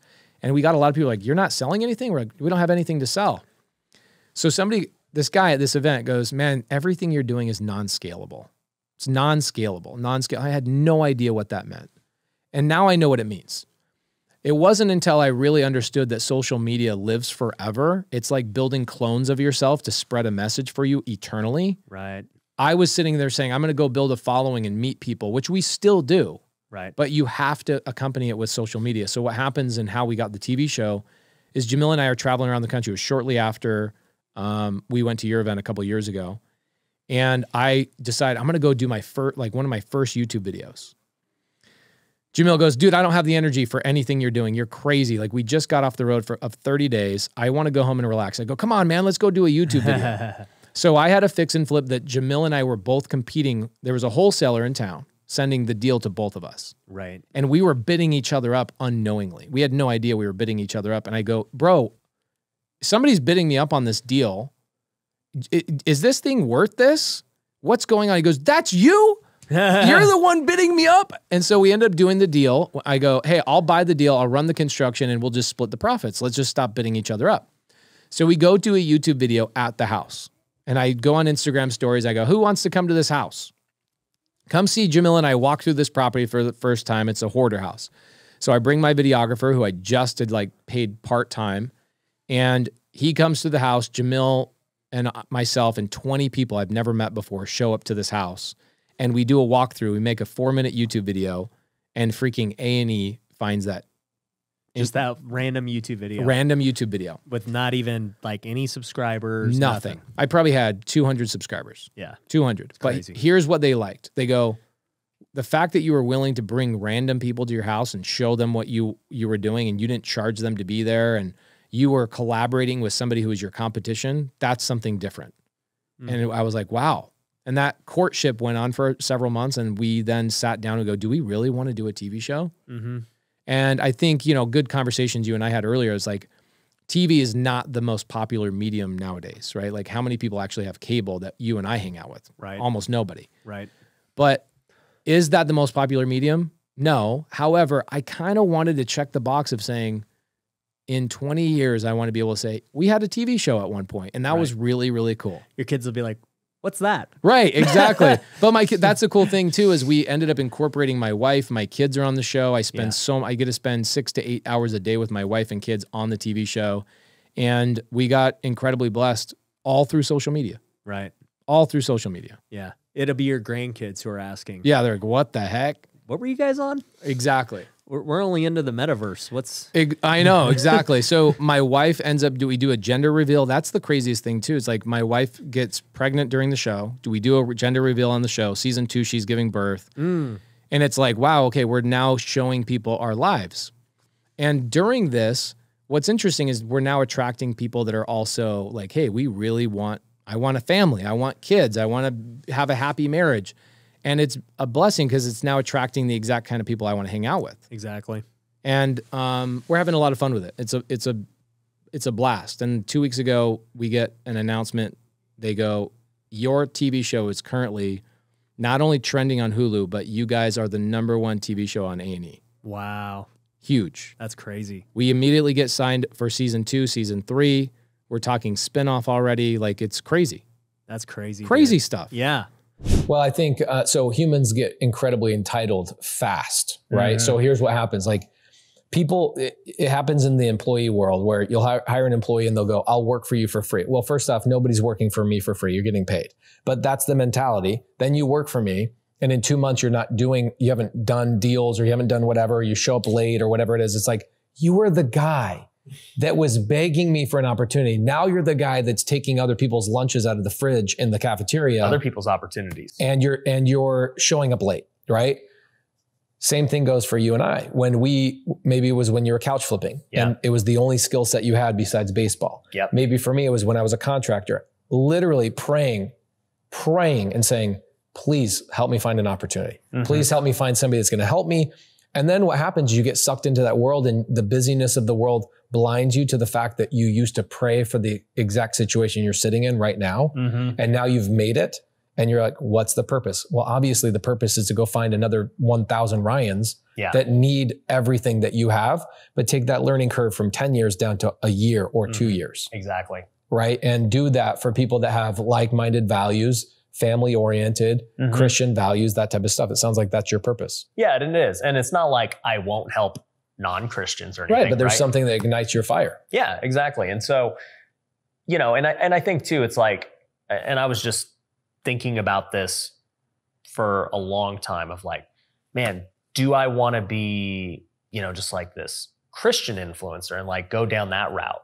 Or do I just want to continue to be an entrepreneur who happens to be Christian, right? And that is the route that I've chosen, but it may not be the route 5 years from now. Like, I don't know, right? You have to let it evolve. Yeah, it will evolve however it evolves. But that's part of the story, right? Because you and I, you starting out as a contractor, me starting out as a baseball player and then a couch flipper, we both become these real estate guys. And then you go into this vertical of sub 2 and seller finance.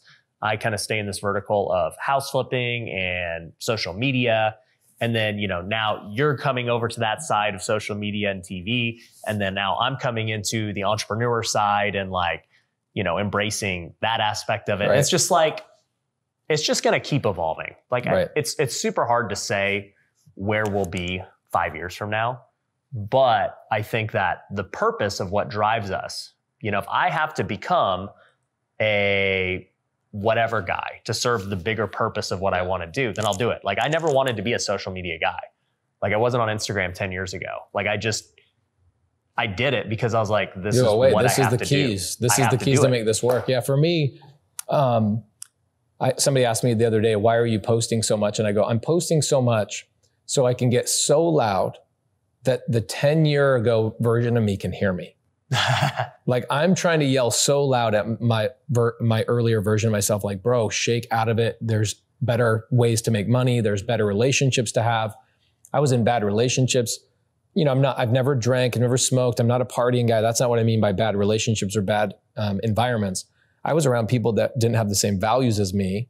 And as a contractor, I was taught chase money, chase the bigger job, chase. And I was in bad relationship with people that are running schemes and they ended up filing bankruptcy. I lost a bunch of money. And I'm like, man, I just spent 8 years of my life chasing money, not acquiring skills and building relationships. But to your point, what's interesting, and this has happened for me too, is when you actually start doing something that you're passionate about and your purpose, a lot of times the money just flows naturally. Bro, it sounds cliche when you hear it, when you don't know that is actually the fruits of the labor, and you've never seen that happen. Well, I've asked you this before too. I'm like, Pace, how the heck we were talking about this. I forget what event we were at. Oh, we were at Growth Video Live, remember? And we were sitting in the back and I was like, Pace, how many hours do you spend on Facebook Lives and stuff? And you said something crazy to me. It was 20, 30 hours a week or something. Yeah, I spend 20 to 30 hours a week on Zoom with my students. Yeah. And I was like, how do you spend 20 to 30 hours a week? On top of the TV show, on top of all the businesses we own. But the point was, you don't do that because you think it's going to make you more money. No. You do it because you genuinely love doing it. Yeah. And you want to help them. And you literally want to do everything humanly possible for them to win. Yeah, it keeps me involved in their lives. I know the majority of my students' names, their spouses' names, their kids' names, because I just want to. I don't know why. Yeah, and it keeps me from making money if you really think about it. yeah, you could probably make more money if you. I would make way more money. There's calls I miss. I look at my phone when I'm out of a 6-hour Zoom with my students. I'm like, I miss Brad Lee's call. He wants to do a thing. I miss this. I miss this. I miss this. I'm like, okay, well, I'll call them back. And then I never get to call them back because the next morning I'm doing a Zoom at 5 a.m. Yeah. I did a Zoom this morning at 5 a.m. before I flew out here. I was like, oh, Sunday morning, let me get with all my students and do a 4-hour Zoom before I'm supposed to fly out to Miami and hang out with Grant. Yeah. But to the point, you do it because of your purpose and you love doing it, right? If you didn't love doing it, you wouldn't do it. No, and nobody forces you to do it. It would show up as me not wanting to. It would show up as disingenuous. And then more importantly, like you said, I would literally just not do it. Well, but even if you were to go to everyone and say, hey guys, I'm just kind of at this new point in my life, I'm going to be spending less time, but still a lot. Yeah. People would still be like, I get it. Go down from 30 hours to 10. Yeah. It's okay. We'll be fine. Yeah. Nobody's going to be mad at you for, wanting to do that. But the point is, if you just love what you do, you will do it. And it's for me, these guys will tell you, I've never missed a week of filming because I'm just yo, these are the videos that got to go out. Right. It's not that I know I'm going to make all this money when I make the video. I'm just these have to go out for the purpose of what we're doing. Yeah. So it's interesting, man. Once you're more clearly defined on your purpose, it makes things easier. Well, I hope like in the Tykes boardroom, I hope in that meeting, that's January 9th. Yep. So January 9th, I hope that I can impart some wisdom to people that are maybe not as far along in their journey as I am. Yeah. And it'll be interesting to see what everybody else is trying to do, because that is a room full of people trying to do kind of the same thing, right? Yeah. I mean, there's a lot of different, I guess, niches and verticals of real estate and who's doing what. There's a lot of land guys. Obviously, you're in the creative finance space. There's developers. There's everything. So I think like everyone in there is just looking for opportunity, just like you, of like, hey, what can we do? Like one of my things with that is we got the Tyke Tank, which is like Shark Tank. People can pitch businesses and other things. When's that? We're going to launch it here soon. That's sick. Yeah. You going to do that on your YouTube channel? I might need to. I was going to do it behind the scenes because I'm just like, let's make the money together in the boardroom. Bro, that needs to be its own freaking YouTube channel. That sounds amazing. Yeah. Well, we're going to do it. So if somebody like January 9th, you've got the boardroom and then you've got 3 days of the event. Yeah. And that's going to be in Vegas. Yep. Who is the ideal person for going to that event? I mean, I'll say anyone who's watching this right now.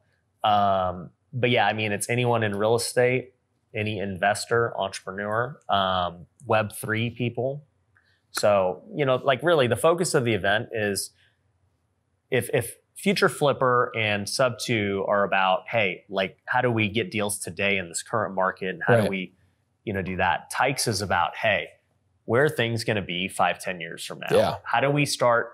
You know, we don't have to go fully focus on building the next, you know, exchange or whatever's going on, fractionalizing real estate. Like it doesn't need to happen right this moment because this moment isn't ready for it.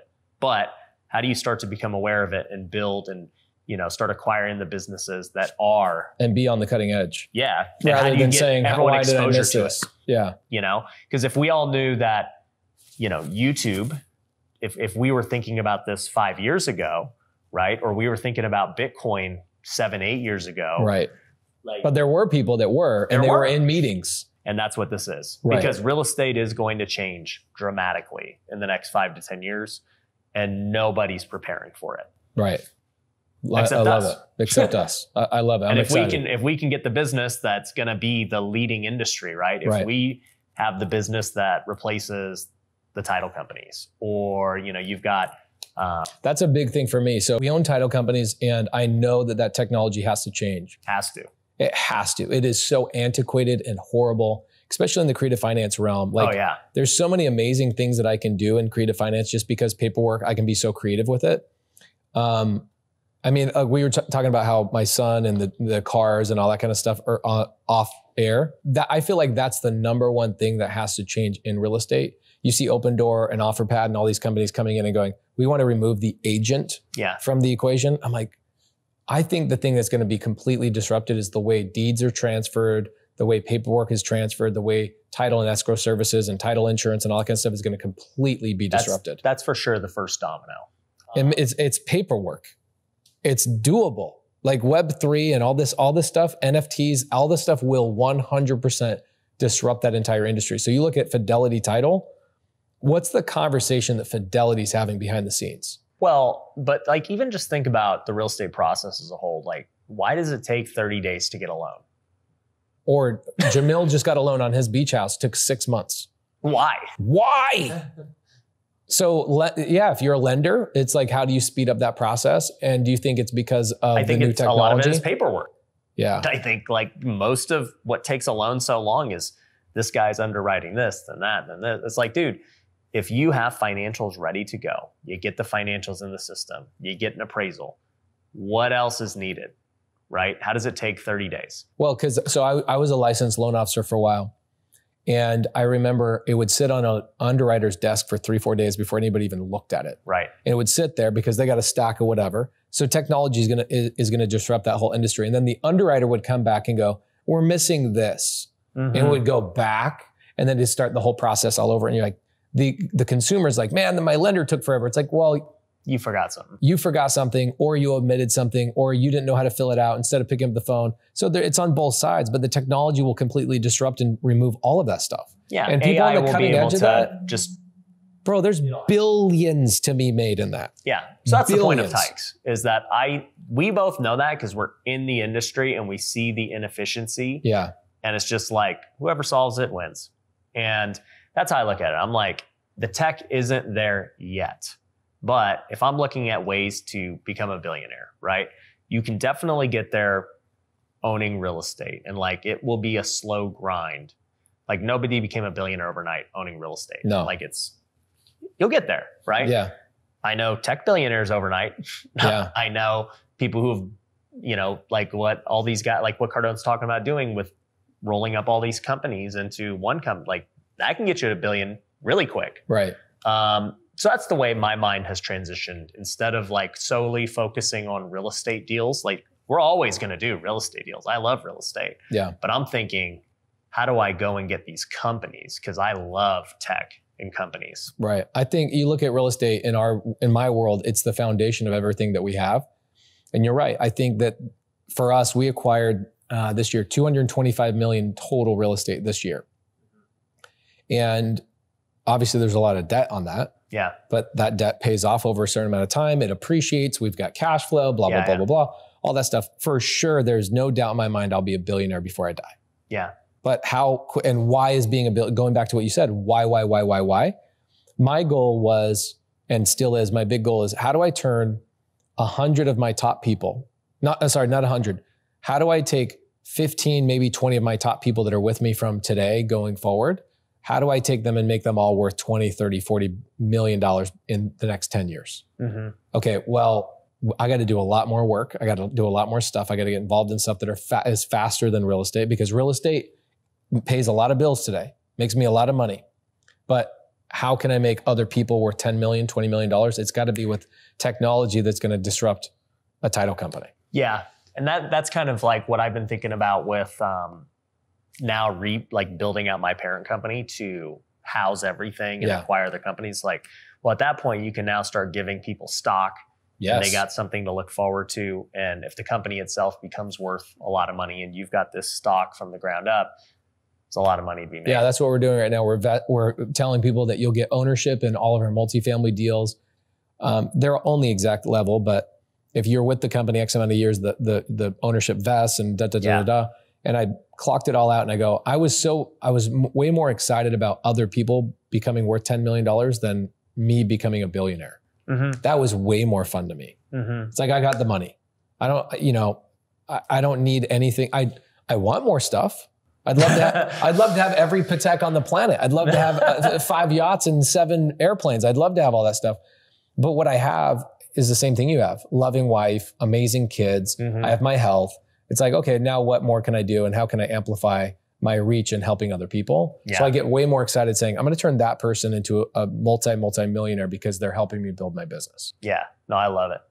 So speaking of wife and kids and balance, I don't know how you do it, because I watch you and I'm like, this guy's a lunatic. He's waking up at 2:30. He's on set filming his TV show for like 50 hours a week. He's on Zoom calls another 30 hours. I'm like, does this guy have like 48 hours in a day? Like, what is he doing? I feel like I do. I feel like I get a lot of stuff done, but people ask me all the time, why do you work so hard? And going back to the Instagram post, I remember what I felt like when I had nothing to offer. Yeah. And I remember what it felt like when I was I was like, so my self-esteem was so low because I'm sitting there, I know how to work, but the only skills I have are construction related. Mm-hmm. So like, what do I really have to offer that other people can't offer? Now I have a lot that I can offer that other people don't. So I'm like, I just want to go. Now I'm nearing 40 and I'm like, bro, I just got to make everything worth it. Every single day worth it. So I do wake up very early, but the main reason I do that is because I don't want to be bothered from 3 o'clock to 6 o'clock in the morning. Mm-hmm. I want to read my books. I want to empty my inbox. I want to go through, I watch your videos. I watch Jerry Norton's videos. So that's when you start watching videos in the morning? Yeah, I'm answering emails on one screen and listening to you and other people on the other. Ah. Yeah. So I'm doubling, I'm tripling, I'm quadrupling my efforts every single minute of my day. And then I think that I'm talented in the sense that I can remember things. Like I'm not a note taker. Right. I just remember things. Yeah. So God bless me with some amazing stuff there. And then I have an amazing team. I train my people. I go, your job is to tell me every day that I shouldn't be involved in anything in the business. And if you have to ask me a question, then step one of your job is never go to Pace for anything. Yeah. So if you have to come to me, that means we haven't put systems and processes in place. So sometimes I forget that I own businesses. It's weird. It's really weird. I haven't been to my office. So we have an office in Mesa, and then I have an office in Phoenix. We have hundreds of employees between the two. And I haven't been to both of them, except for one of them. We have an event space, so we do events. Jamil and I do an event there every month. I haven't been inside the actual office since last year's Christmas party. Literally. I don't go in. I'm not dealing with any of that stuff. It's just go and raise capital, go do deals. And I literally just get to go do all the fun things that I want to do. So it sounds to me like your main, like, I guess, work-related things are go do deals. Find new opportunities, find new businesses, pass them on to an operator. Okay, so deals, right? Whether Deals, it's real estate, business, whatever. Look for new deals. Yep. Zoom calls with the students. Yep. That's where I find my peace. Everything else is work. Okay. And then that's really it. Like, it's just, and then content would be the work, right? Content, so those three things probably take up the majority of your work. Yeah, I'm at a point now where the only time I'm involved in a real estate deal is when it's like a high level problem. Like, seller needs to seller finance this 50 unit multifamily deal, and we don't know how to structure the taxes. So I come in and I get involved. Right. That's once a month, maybe for an hour. But guess what I'm doing? I'm filming it. Yeah. I don't do anything unless there's a camera on me.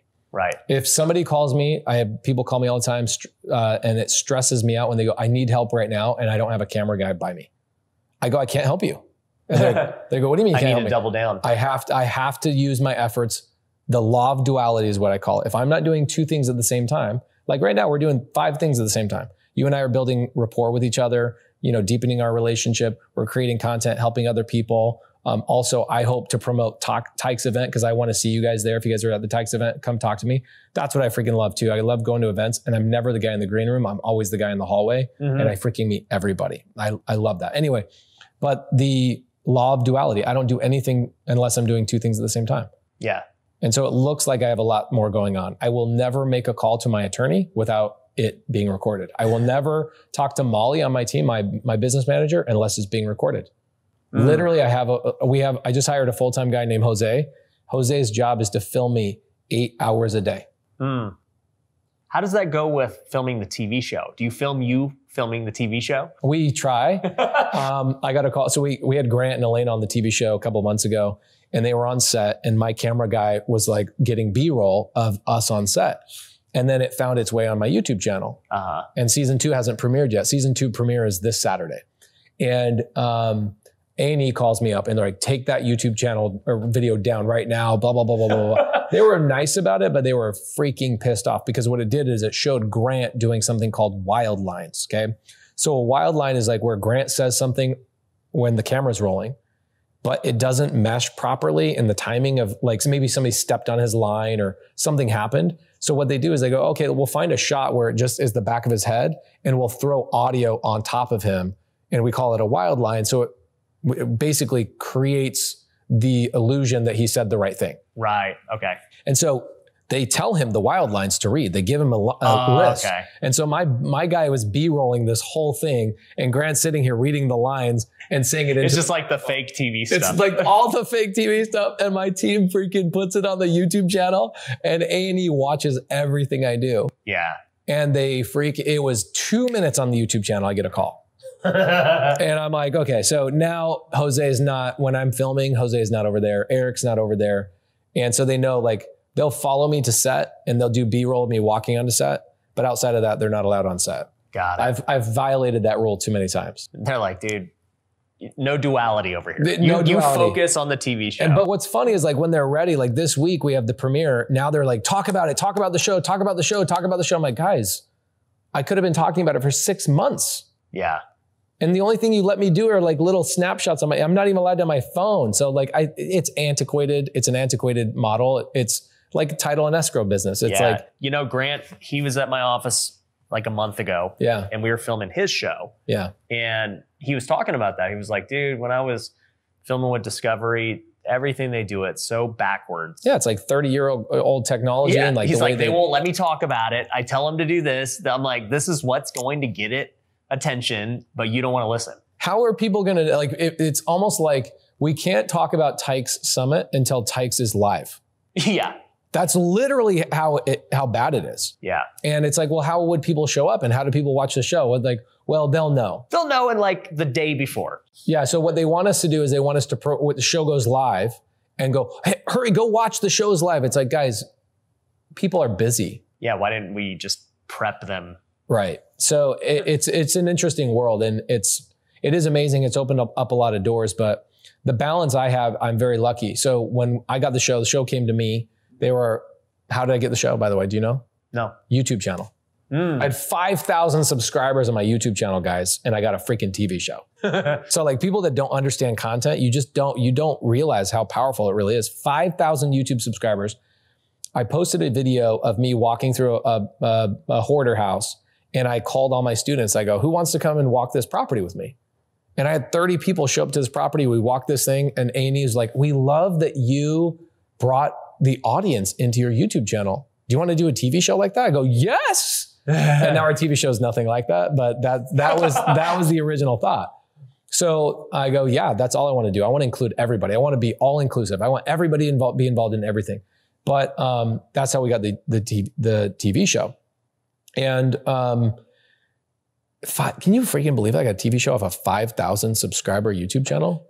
They don't care. They're just like, right. So they come to me, we start negotiating, and they go, who else would you like to have on the show? And by that time I'd already called Jamil. I go, hey, we got a TV show. And I go, my wife, I'm not doing this without my wife. And they go, done. Is she doing a lot of listings for you? I go, yeah, she does my flips and she does whatever. And they go, okay, great. And they didn't pay her for the first season, because they were like, we're not sure about this. So I didn't pay her for the first season. She crushed it. She did incredibly well. Now she's paid just as much as I am.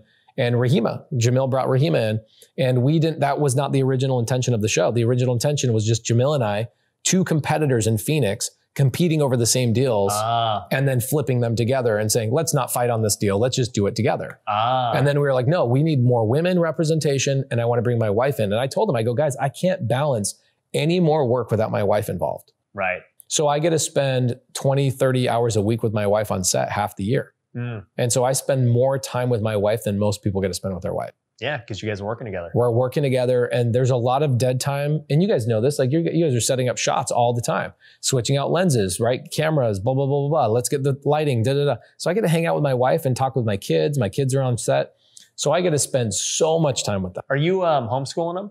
We're going to, yeah. Yeah.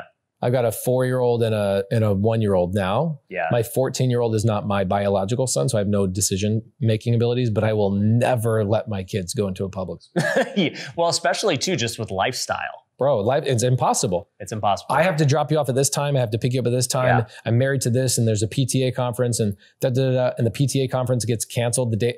We had this thing with Asher like a year ago, where I go to drop. He has a parent-teacher conference. And Laura's like, it would really mean the world to me if you were there. I go, I'll be there. I canceled 2 speaking engagements to go to this parent teacher conference. And then they cancel it on me. Yeah. And I'm like, guys, no offense to you guys, but this is not going to work for me. Yeah. I'm not going to be dictated. My life will not be dictated by your guys' like little mindsets. Yeah. What about you guys? You guys going homeschool? Well, it's funny because if you watch my YouTube channel like 2 years ago, my wife and I were like, we'll never homeschool, freaking, blah, blah, blah. Yes, it's still up. Anyone wants to. It's because we all used to assume homeschoolers were freaking weird. Right. And now, a couple of things. Well, one, I grew up in public school. My wife was a public school teacher. So we were all cool with public school. Well, as I got more famous, I'm like, all right, we'll send them to private school. Right. And now the way I see it, when I see other entrepreneurs like homeschooling, not because of like necessarily the ideology, which also, like you mentioned, sucks too. Yeah. But just like the lifestyle portion of it, it's like impossible. Yeah, dude, if I'm trying to travel and grow, like, and I want to hang out with my kids more, and like, I'm just not going to have a school tell me when we can go on vacation. Like, that's like dumb. You can take your kids to the office. Like, hey, like my daughter, I take her everywhere. Take her to speaking engagements. She flies across the country with me. It's like, I never want that to stop. I want to be able to hang out with my kids as much as possible. I see like Heather Torres from Think Media. You're friends with all them. Well, Heather and Isaiah have been telling us to do it. Yeah. And she's like, let me talk to Mindy.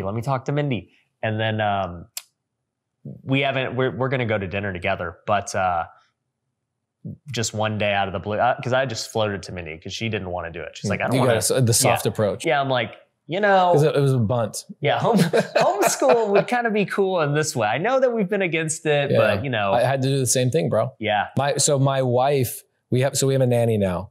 2 years ago, we just got a nanny about about mindset 4 or thing 5 too. months ago. Should have gotten one 5 years ago. Yeah, yeah. It was a mindset thing. You had the money for it. It was a mindset thing. Yeah. And usually it's for your wife has a mindset thing like, no, I need to do all the things. Yeah, that's how Mindy was. That's how it was with Laura too. So we hire Jerry Norton. I buy his house and I go, yo, I need your landscaper. I need your pool guy. He goes, do you want my nanny too? I go, yes, I want your nanny. So we got Delaney. Shout out Delaney. She's amazing. And I met their whole family and they have like 7 kids, LDS family. And so now we get to use the kids whenever we need. And they're all homeschooled and they're freaking not weird. In fact, they're freaking cool. Yeah. And so I'm like, babe, like, look at these people. They're regular human beings. This whole belief that they become lizards when they're homeschooled is not real. And so I think it's just recent things. And I think too, like that probably was true 20, 30 years ago. Sure. But today, I think you're going to see homeschool as like a very normal choice, like for just normal people too, where they're like, dude, I'd rather my kids just learn from YouTube than deal with. That's what Heather's doing. Like she's getting her kids in classes and courses. Her kids were like watching my course. Dude, I mean, it's better. You'll learn way more. Like, how to balance your checkbook, how to put your LLC together, how to do this. Like, what is an LLC? Why do I need an LLC? Why should it? But all these things you don't learn until you're like 25 and you've ran your business incorrectly for 4 years ago. Oh, wait. Where's all my money? Where's all my money? Why am I broke? I don't get it. I thought I made all this money. Exactly. So Heather's right. And so I had a conversation with Heather last time you and I saw each other was at Sean Cannell's event. Yep. And she told me the same thing. She's like, you got to get on the wagon, dude. And I went home and I go, I talked to Heather, sweetheart. I think we're going to move forward with this. And she's like, all right, I'm on board. Shout out to Heather. Heather, shout out. Yeah, we're going to, and Jerry Norton's been doing it for a long time. They have 10 kids. They're all homeschooled. Yes. 10 freaking kids. He has 10 success stories. Well, if you have 10 kids though, I think at that point you have an entire classroom. Yes. Like and he has a classroom in his house. Yes. I turned it into a playroom. There's like a pool table and like a pinball machine and stuff. I'm like, we don't need a classroom in here. So, but yeah, they had a legit classroom in the house. So what do you think has made it so successful? I mean, you guys are brand new. You're not really acting, but you know, just like, I mean, I'll tell you. You guys are new TV people. Like, why is it so successful, you think? I think it's successful because it's a little bit different than what other people are doing. We're actually showing people where the deals are coming from. So like last week's episode was a door knocking session. I close a seller live, which was all legit. And so people are DMing me like, dude, I just found you on Triple Digit Flip. I've never seen a show actually show people where these deals come from. Oh my gosh, I just had this epiphany. Yeah, they just have the house already. Right, they have the house already. And for me, I think that's another reason why I had a hard time when I was a contractor. It's like, yeah, I guess these people just have these houses to flip. I don't know what's going on. They just magically appear and, you know, I'm here to fix it. Right, so Jamil and I play a lot of games. Like I'll go, okay, I'm taking you door knocking. And we'll go door knock, and the first person to say anchovy to the seller at the door, like, gets $500, not $500, we gets to choose lunch. And we just have a blast doing it. Is it 100% authentic to what we do in our business? No, but it's authentic to our relationship and what we do on the road all the time. Right. Everything is legit. All the numbers are legit, which I'm very proud of. But there are moments where you guys will never see this, where like I'll walk into a house with Laura, my wife, and the camera will turn around to a different camera angle and it'll come back to us. And you'll assume that's the same exact day and the same exact shot. Right. And it's not. Right. What happens is they're like, the lighting wasn't right. The audio kind of screwed up. We need you to put the same clothes on and we need you to do that 13-second thing one more time. Oh my gosh. Bro, that is the hard. How hard is it to film? Like compared to, you know, we go on social media, we're like, hey, you know, whatever happened. You script, right? Okay, this is what my audience is asking me to provide. So I'm going to script it together so my audience gets the value and I answer that question. With them, it's not that way. There's an invisible person I've never talked to at A&E that tells... like, we don't like that. Yeah, and they'll say, well, ultimately what we learned too, I learned at the end of the show, they film 80 hours of content to produce 42 minutes of a show. Wow. So what happens is you're getting angles and angles and angles. They've got 3 cameramen. They've got all this stuff. Ultimately, to produce 42 minutes of a television show, it's 80 hours of recorded content. Well, and not to mention, too, this is over a huge period of time. Because 7 months, yeah. Well, yeah, because you buy the house and then, you know, you got to renovate it and everything else. I think the hardest part, to be honest with you, from a flipper to flipper conversation is that before the TV show starts, guess what we have to do? We have to hoard properties and sit on them. Oh, yeah, and you got to just pay out of pocket. Because it's not like the TV show goes, hey, tell us when you're ready. Tell us when they're like, we're filming this day, so you need 12 houses on deck. I got an email for season 2 just like 5 hours ago, and they go, principal photography starts February January 2nd. Yeah. And so they're like, have your houses ready. So what are we doing right now? We're accumulating our houses and we're putting the best ones for the show. And best ones for the show. What'll happen is we'll go buy 20, Ryan, and they'll reject 10 of them. Hey, but you know what though? I will say this. Great time to do it because they're appreciating. They are. So that's the you might crazy get screwed thing. Though later. I know. I'm like hoping in like season 4 or 5 we don't like it doesn't have the opposite effect. And if it does, it'll be great TV. But like there's been moments where we go, you know, there's a couple of things that we'll spend a little bit more money on in Phoenix. I don't know about it in Vegas. I imagine it's pretty similar. Yeah, you guys probably don't do too much landscape here. It just depends on the price point. Like for us, dirt backyards are perfectly fine. Yeah, we do that on entry level all the time. Right, entry level, anything at like 350 or lower, dirt backyard. Yeah, no, is we fine. Ain't, yeah, we ain't doing that. Right, the TV show's not okay with that. They're like, dude, you need to put a pool in. Well, not to that extent, but they're like, you guys need to stage it. You need to do this. We can't have an ugly dirt backyard. And I'm like, makes sense. It totally makes sense. So outside of those little things, they keep it 99.9% authentic to exactly what we're actually doing, which I'm very grateful for. I think the biggest part I was frustrated about, and we talked about this pre-show, is that I want to tell everybody the real nitty gritty. Like, we bought it for this. Our hard money cost this. Our monthly payments of utilities and expenses and blah, blah, blah, blah, blah were this. Our buyer asked for concessions. Our buyer asked for closing costs. Our buyer asked for this. They can't tell the audience that. Yeah, it's just, it's not good TV. I was a contractor doing thousands of flips and I didn't know what hard money was. Right. So it's not great for people to get overwhelmed with a TV show on Fix and Flip where you're talking about hard money. There's words that they eradicated from our vocabulary. We stopped saying the word primary bedroom, or I'm sorry, we say primary bedroom. We can't say master anymore. Why? Oh, like slave stuff? Slave stuff. So master bedroom, master bathroom. So what would happen is we would have, this was like that 0.1%. Yeah. People would come through the house authentically. All of it's authentic. And then on camera, they would go, man, the master bathroom is gorgeous. We would have to stop and go, we need you to say that again, but you have to say primary bath. Yeah, so dumb. Okay. It's interesting, right? So those are the big differences. I think the hardest thing, Ryan, is that when we were about to go into the TV show, I was texting you about this, and I was like, man, I don't know how this is going to go. You're like, it's going to work out great. There's going to be benefits, you know, all that kind of stuff. They control your life. Yeah. Because cameras show up, cameras are turning on. You better have all your guys there. What if your guys get sick? Right? All of those types of things. There's challenges, and you get a new schedule every day. It's not like be on set at 7, you're done at 5. It's like be on set at 7. We'll finish when we finish. We'll finish when we finish. Yeah. And so I've seen you post where you're like, dude, I just got off set. It's like 2 a.m. Yeah, it's crazy stuff. That's nuts. Or like they say we're gonna finish in August, and we ended up finishing first week in November. Right. So you want to plan family trips. You want to go do. That's why we were supposed to speak at the same event in Mexico, and you couldn't go. Right. Yeah. I had people so upset. I ended up going to North Carolina and meeting Terry face to face and like having a conversation about him with it because it was something I was really excited about. I was promoting it. He said that there was a lot of people that went to that event specifically to 99% of them came for Ryan Pineda, but 1% of them came for me, and they were like, "Where's Pace? I came here for Pace." And Terry's like, I'm like, Terry, I had to send him screenshots and I had to send him emails and go, bro, I'm not doing this on purpose. I have no control over my schedule. Right. So it's been challenging. I've had to work earlier in the morning, work weekends, which has been a bigger challenge. But the good thing is I'm with my wife and kids all the time. Right. The only thing I do is work and hang out with my wife and kids. So and they're kind of the same thing now. They're the same thing for the next couple of years. Yeah. And that's another thing too. Like, do you want to bring your wife and kids into your social media presence to that degree? I don't know. Right. Like, do you try and keep those two worlds separate? You know, for me, it's interesting.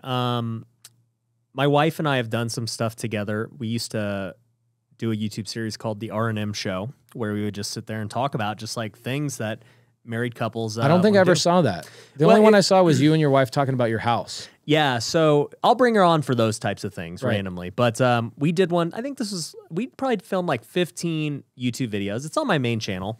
For anyone, I'll link to them down below. But we just sat on our couch in our house and we just discussed topics. Like we talked about what do we think about homeschooling? What do we think about spending money as a couple and joint bank account? Like just these things couples, I think, would want to know. And it really had nothing to do with real estate or anything. Right. But she enjoyed it, and she's good on camera, and she actually edited it because she's like, hey, if this is me, I need to edit it. Right. But at the same time, too, I recently released a YouTube video about a house we just bought. It's this house we paid $1.8 million for. It's going to be worth $3 million when we're done, and we're thinking about moving into it until our house is built. Oh, yeah, because your house is going to take a while, bro. Yeah, it's going to take a while. And so I'm like, dude, maybe this is the first flip where I'm like, hey, I would live in this. This house is tight. It's actually a brand new house that the guy quit 95% of the way I there. saw this. I saw this, yeah. So I just filmed the behind the scenes of us walking through it with my contractor and interior designer and stuff. And Mindy's really critical of the house because she's like, hey, if I'm going to live here, here's what I want. Because you should have, at least like for us anyways, if you're going to spend a $3 million house, it should be the way you want, in my opinion. Right. But also, too, we already live in a great house. Like, we don't have to move. So, long story short, people in the comments were hating on her because they're like, dude, she is stuck up. She's, just high maintenance and That's blah, tough. blah.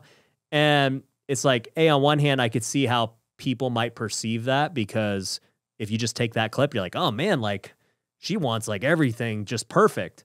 But on the other hand, when you understand the context of, well, we already live in a great house. We don't have to move. Right. We're going to move again in 3 years if our house is built.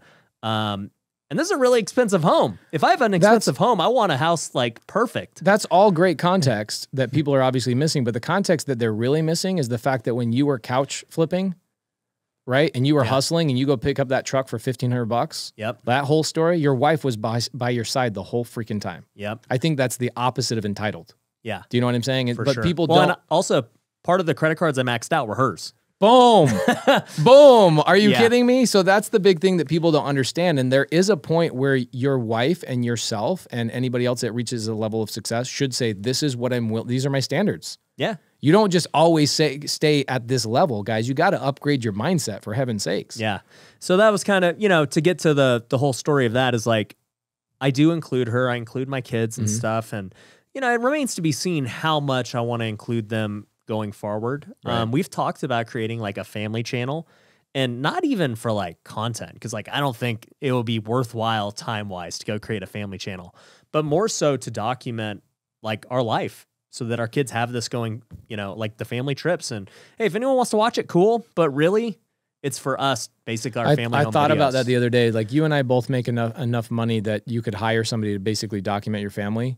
I'm sitting there going to Disneyland. We're doing all these things. And I'm sitting there clicking at my wife, like, turn on the camera, record Corbin. She's saying something hilarious. Record it. It's like, man, those moments and, the things that you're doing in your daily life, you're not documenting them enough.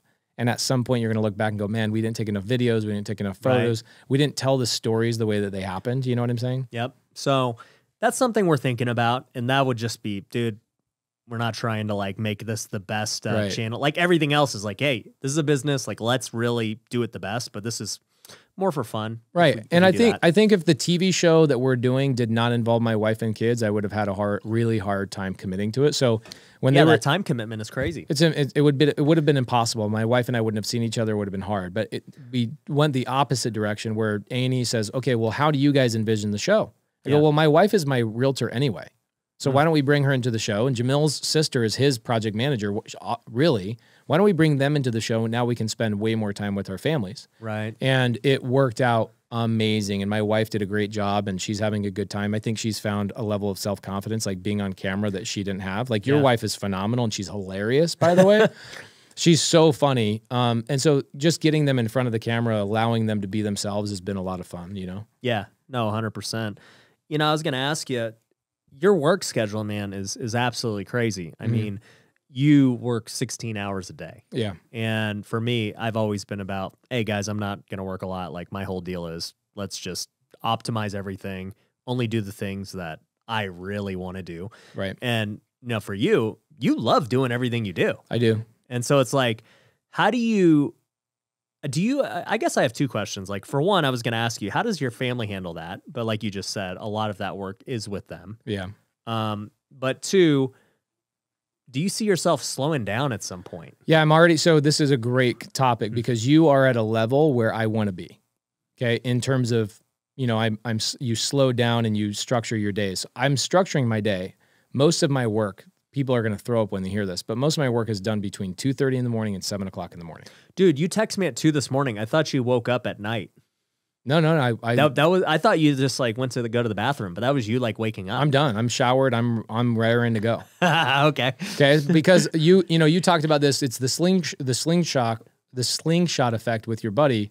Acuff was talking about in the morning and in the night. Those are the two most critical parts of your day. Right. So for me, it's the only time where people don't need something from me and I can actually focus on reading books and planning out my day, emptying my email, replying back to everybody, going through my Slack channel, all of our companies. I don't have as many companies as you, but I'm a couple shy of you. And I go through all my Slack channels, reply to everybody, do videos, do all that kind of stuff. And then I'm ready to start my day. And so when people are like, man, you haven't looked at your phone for 5 hours. I'm like, yeah, because I did all my texting. I did my emailing. I did all my messaging early in the morning. I'm done. Now I can focus on what I'm doing. And so it's always been like that for me. But now what's happening is in the afternoons, I'm done. Like I end early. I don't go till 9, 10 o'clock at night like I used to. And now business opportunities come to me and guess what I'm saying to them? No. Not you interested. Don't need it. I don't need it. Yeah. But 2 years ago, 3 years ago, 4 years ago, when these things happened to me and I had to rebuild my whole company You're like, structure. I'll do whatever. I had to go, and you went very vertical in your business where it's like, okay, I'm fixing and flipping. Well, now I'm running into, handling books and accounting and financing. And I have a lot of buddies that are running into that issue too. I'm going to start my CPA firm. Yeah. I'm going to start my brokerage. I'm going to do this. Yeah. There's a point where you have enough of that. And when one thing rises, the other ones rise as well. I'm at a point right now with our title company, our virtual assistant company, all the things that we own that I'm like, this is a perfect setup. Yeah. At some point, I think after the TV show, I'm probably going to be like Brent Daniels. Do you know Brent Daniels' schedule? No, I don't. Tuesday, Wednesday, Thursday, done. That's it. Doesn't work Monday, doesn't work Friday, doesn't work Sunday, Saturday or Sunday. That's a good schedule. You can barely get a hold of him. He's just like, I'm off the grid. So we do a podcast. Like we have a podcast here shortly, Wholesale Hotline, and he comes into the studio on Mondays just for that. And then he goes home. His team runs everything, right? He's figured out what works for him. And I think that goes down to is like, what do you actually want? Yeah. Right? You figured out exactly what you want. I think I'm at that point of knowing exactly what I want, and I have just about everything. Now it's at a point of just keeping it efficient. Yeah. And hiring better people, right? We talked earlier, like there's certain things in my media company and my brand that I want to, hire a couple more people, and then I'm done hiring. Like I have everything I need. Just get those A players and let them run it. Yes. Better than you and I could ever do it. So my schedule is 2 o'clock in the morning, usually. Crazy, I know. All the way until about 6 or 7 o'clock at night, Monday through Thursday. And then Friday, Saturday, Sunday are like half days for me. When do you go to sleep? 10. So you sleep 4 hours a night? 4 hours a night, yeah. You're like Kobe Bryant, dude. You ever hear Kobe's story? Yeah, it's crazy. Like people going down to the gym and he's already like not just done. He's like showered and done. Yeah. But I mean, like that was his whole deal. He would like wake up at 2, 3 in the morning and he's at the gym at 4, just ready to crush. And I think we're like, you and I are very lucky. I think what people need to understand about real estate is that it's kind of like going back to high school or even playing baseball. Like you looked forward to baseball, yes, because you loved the sport. Right. But you also had a lot of buddies in it. Yep. And you look forward to hanging out with your buddies. For me, I look at real estate as my sport that I get to hang out with all my buddies. Yeah, it's not work. You enjoy it. We enjoy it. We both do. Now, I'm very lucky. My wife is my realtor, so I talk to her 10 times a day.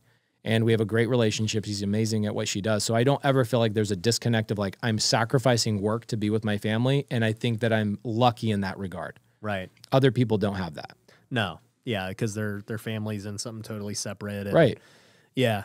No, I've always been curious, man, because, I see you on the live streams. I see you, filming the show, obviously still running your existing businesses, running your education. I'm like, holy cow, this dude, like, does he, is it like the Harry Potter thing where, he's got that thing that makes two of him and then He can manipulate time. So I'm not at your level yet, but I feel like my delegation is probably 85, 90% of where you're at. And I have, like, this morning as I was driving up here, I drove because I'm driving to Reno to buy another house. And I'm voice texting everybody.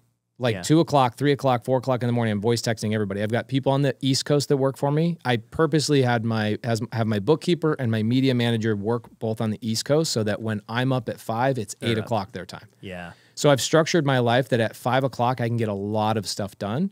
And it used to not be that way. I would sit there and just be antsy, like, wake up, guys, let's go, let's go, let's go. You know what I'm saying? Get on my level. Come on. Exactly. Yeah, I think the moral of the story is, like, to be successful, you got to figure out what works for you. Right. You know, I've seen this happen so many times. Like, people are like, man, what's the best time to work out? And I'm like, honestly, the best time to work out is freaking when you're going to do it the most consistent. Such a great point. You look at, like, Brent Daniels does it at noon.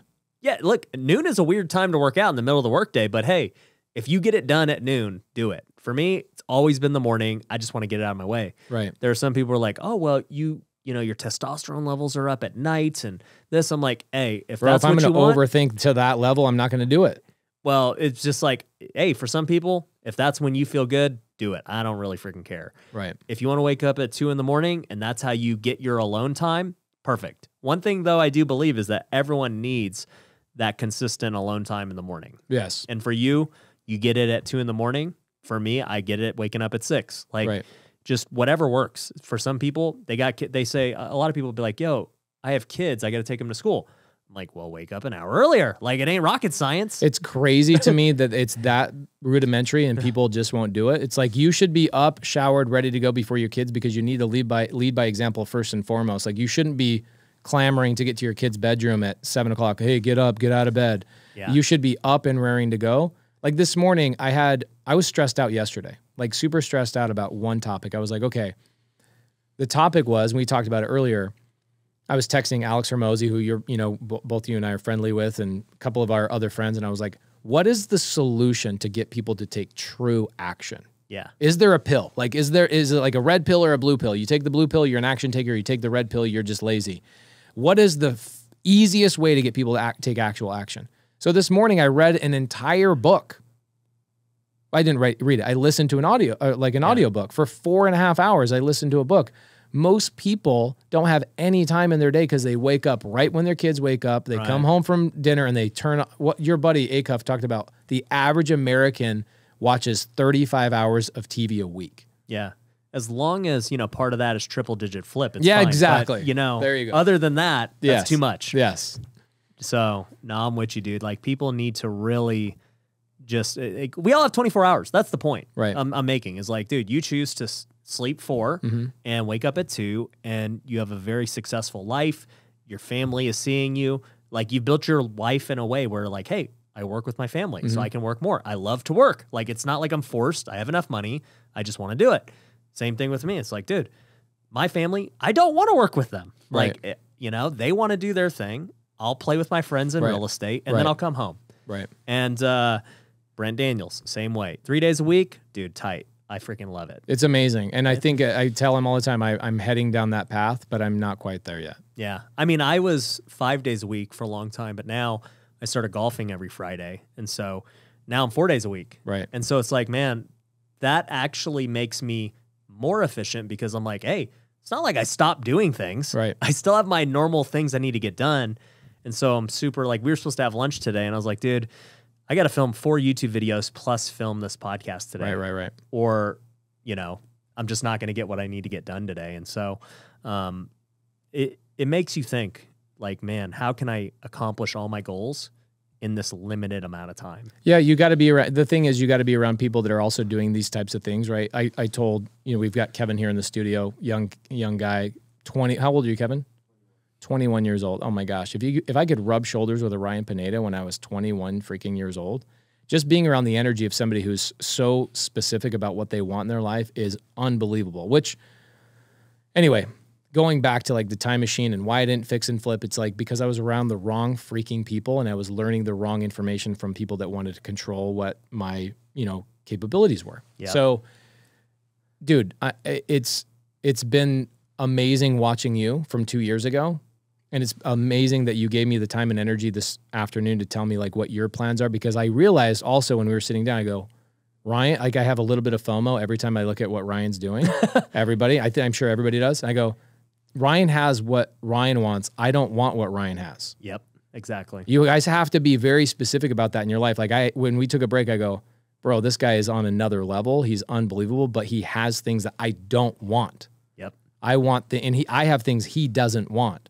Where our job is just to elevate each other and be around each other and share wisdom and take bits and pieces along the way. Yeah. Yeah. And for anyone listening, you know, we were talking pre-show for about an hour just about why and mission and, you know, just really hammering those things home of like, why would I create more content? Like, what's the point? Why would I start a new business? Like, it has to meet the greater why of what we're doing. And, you know, if we know our time is just very limited, it's the only limitation we have. We can go get more money. We can get more people. We can get, you know, these things, but you know, time is the only limited resource. It's like, man, it makes saying no to things very easy when you filter them through. Hey, does this line up with my why? Right. No, like 99% of the things do not.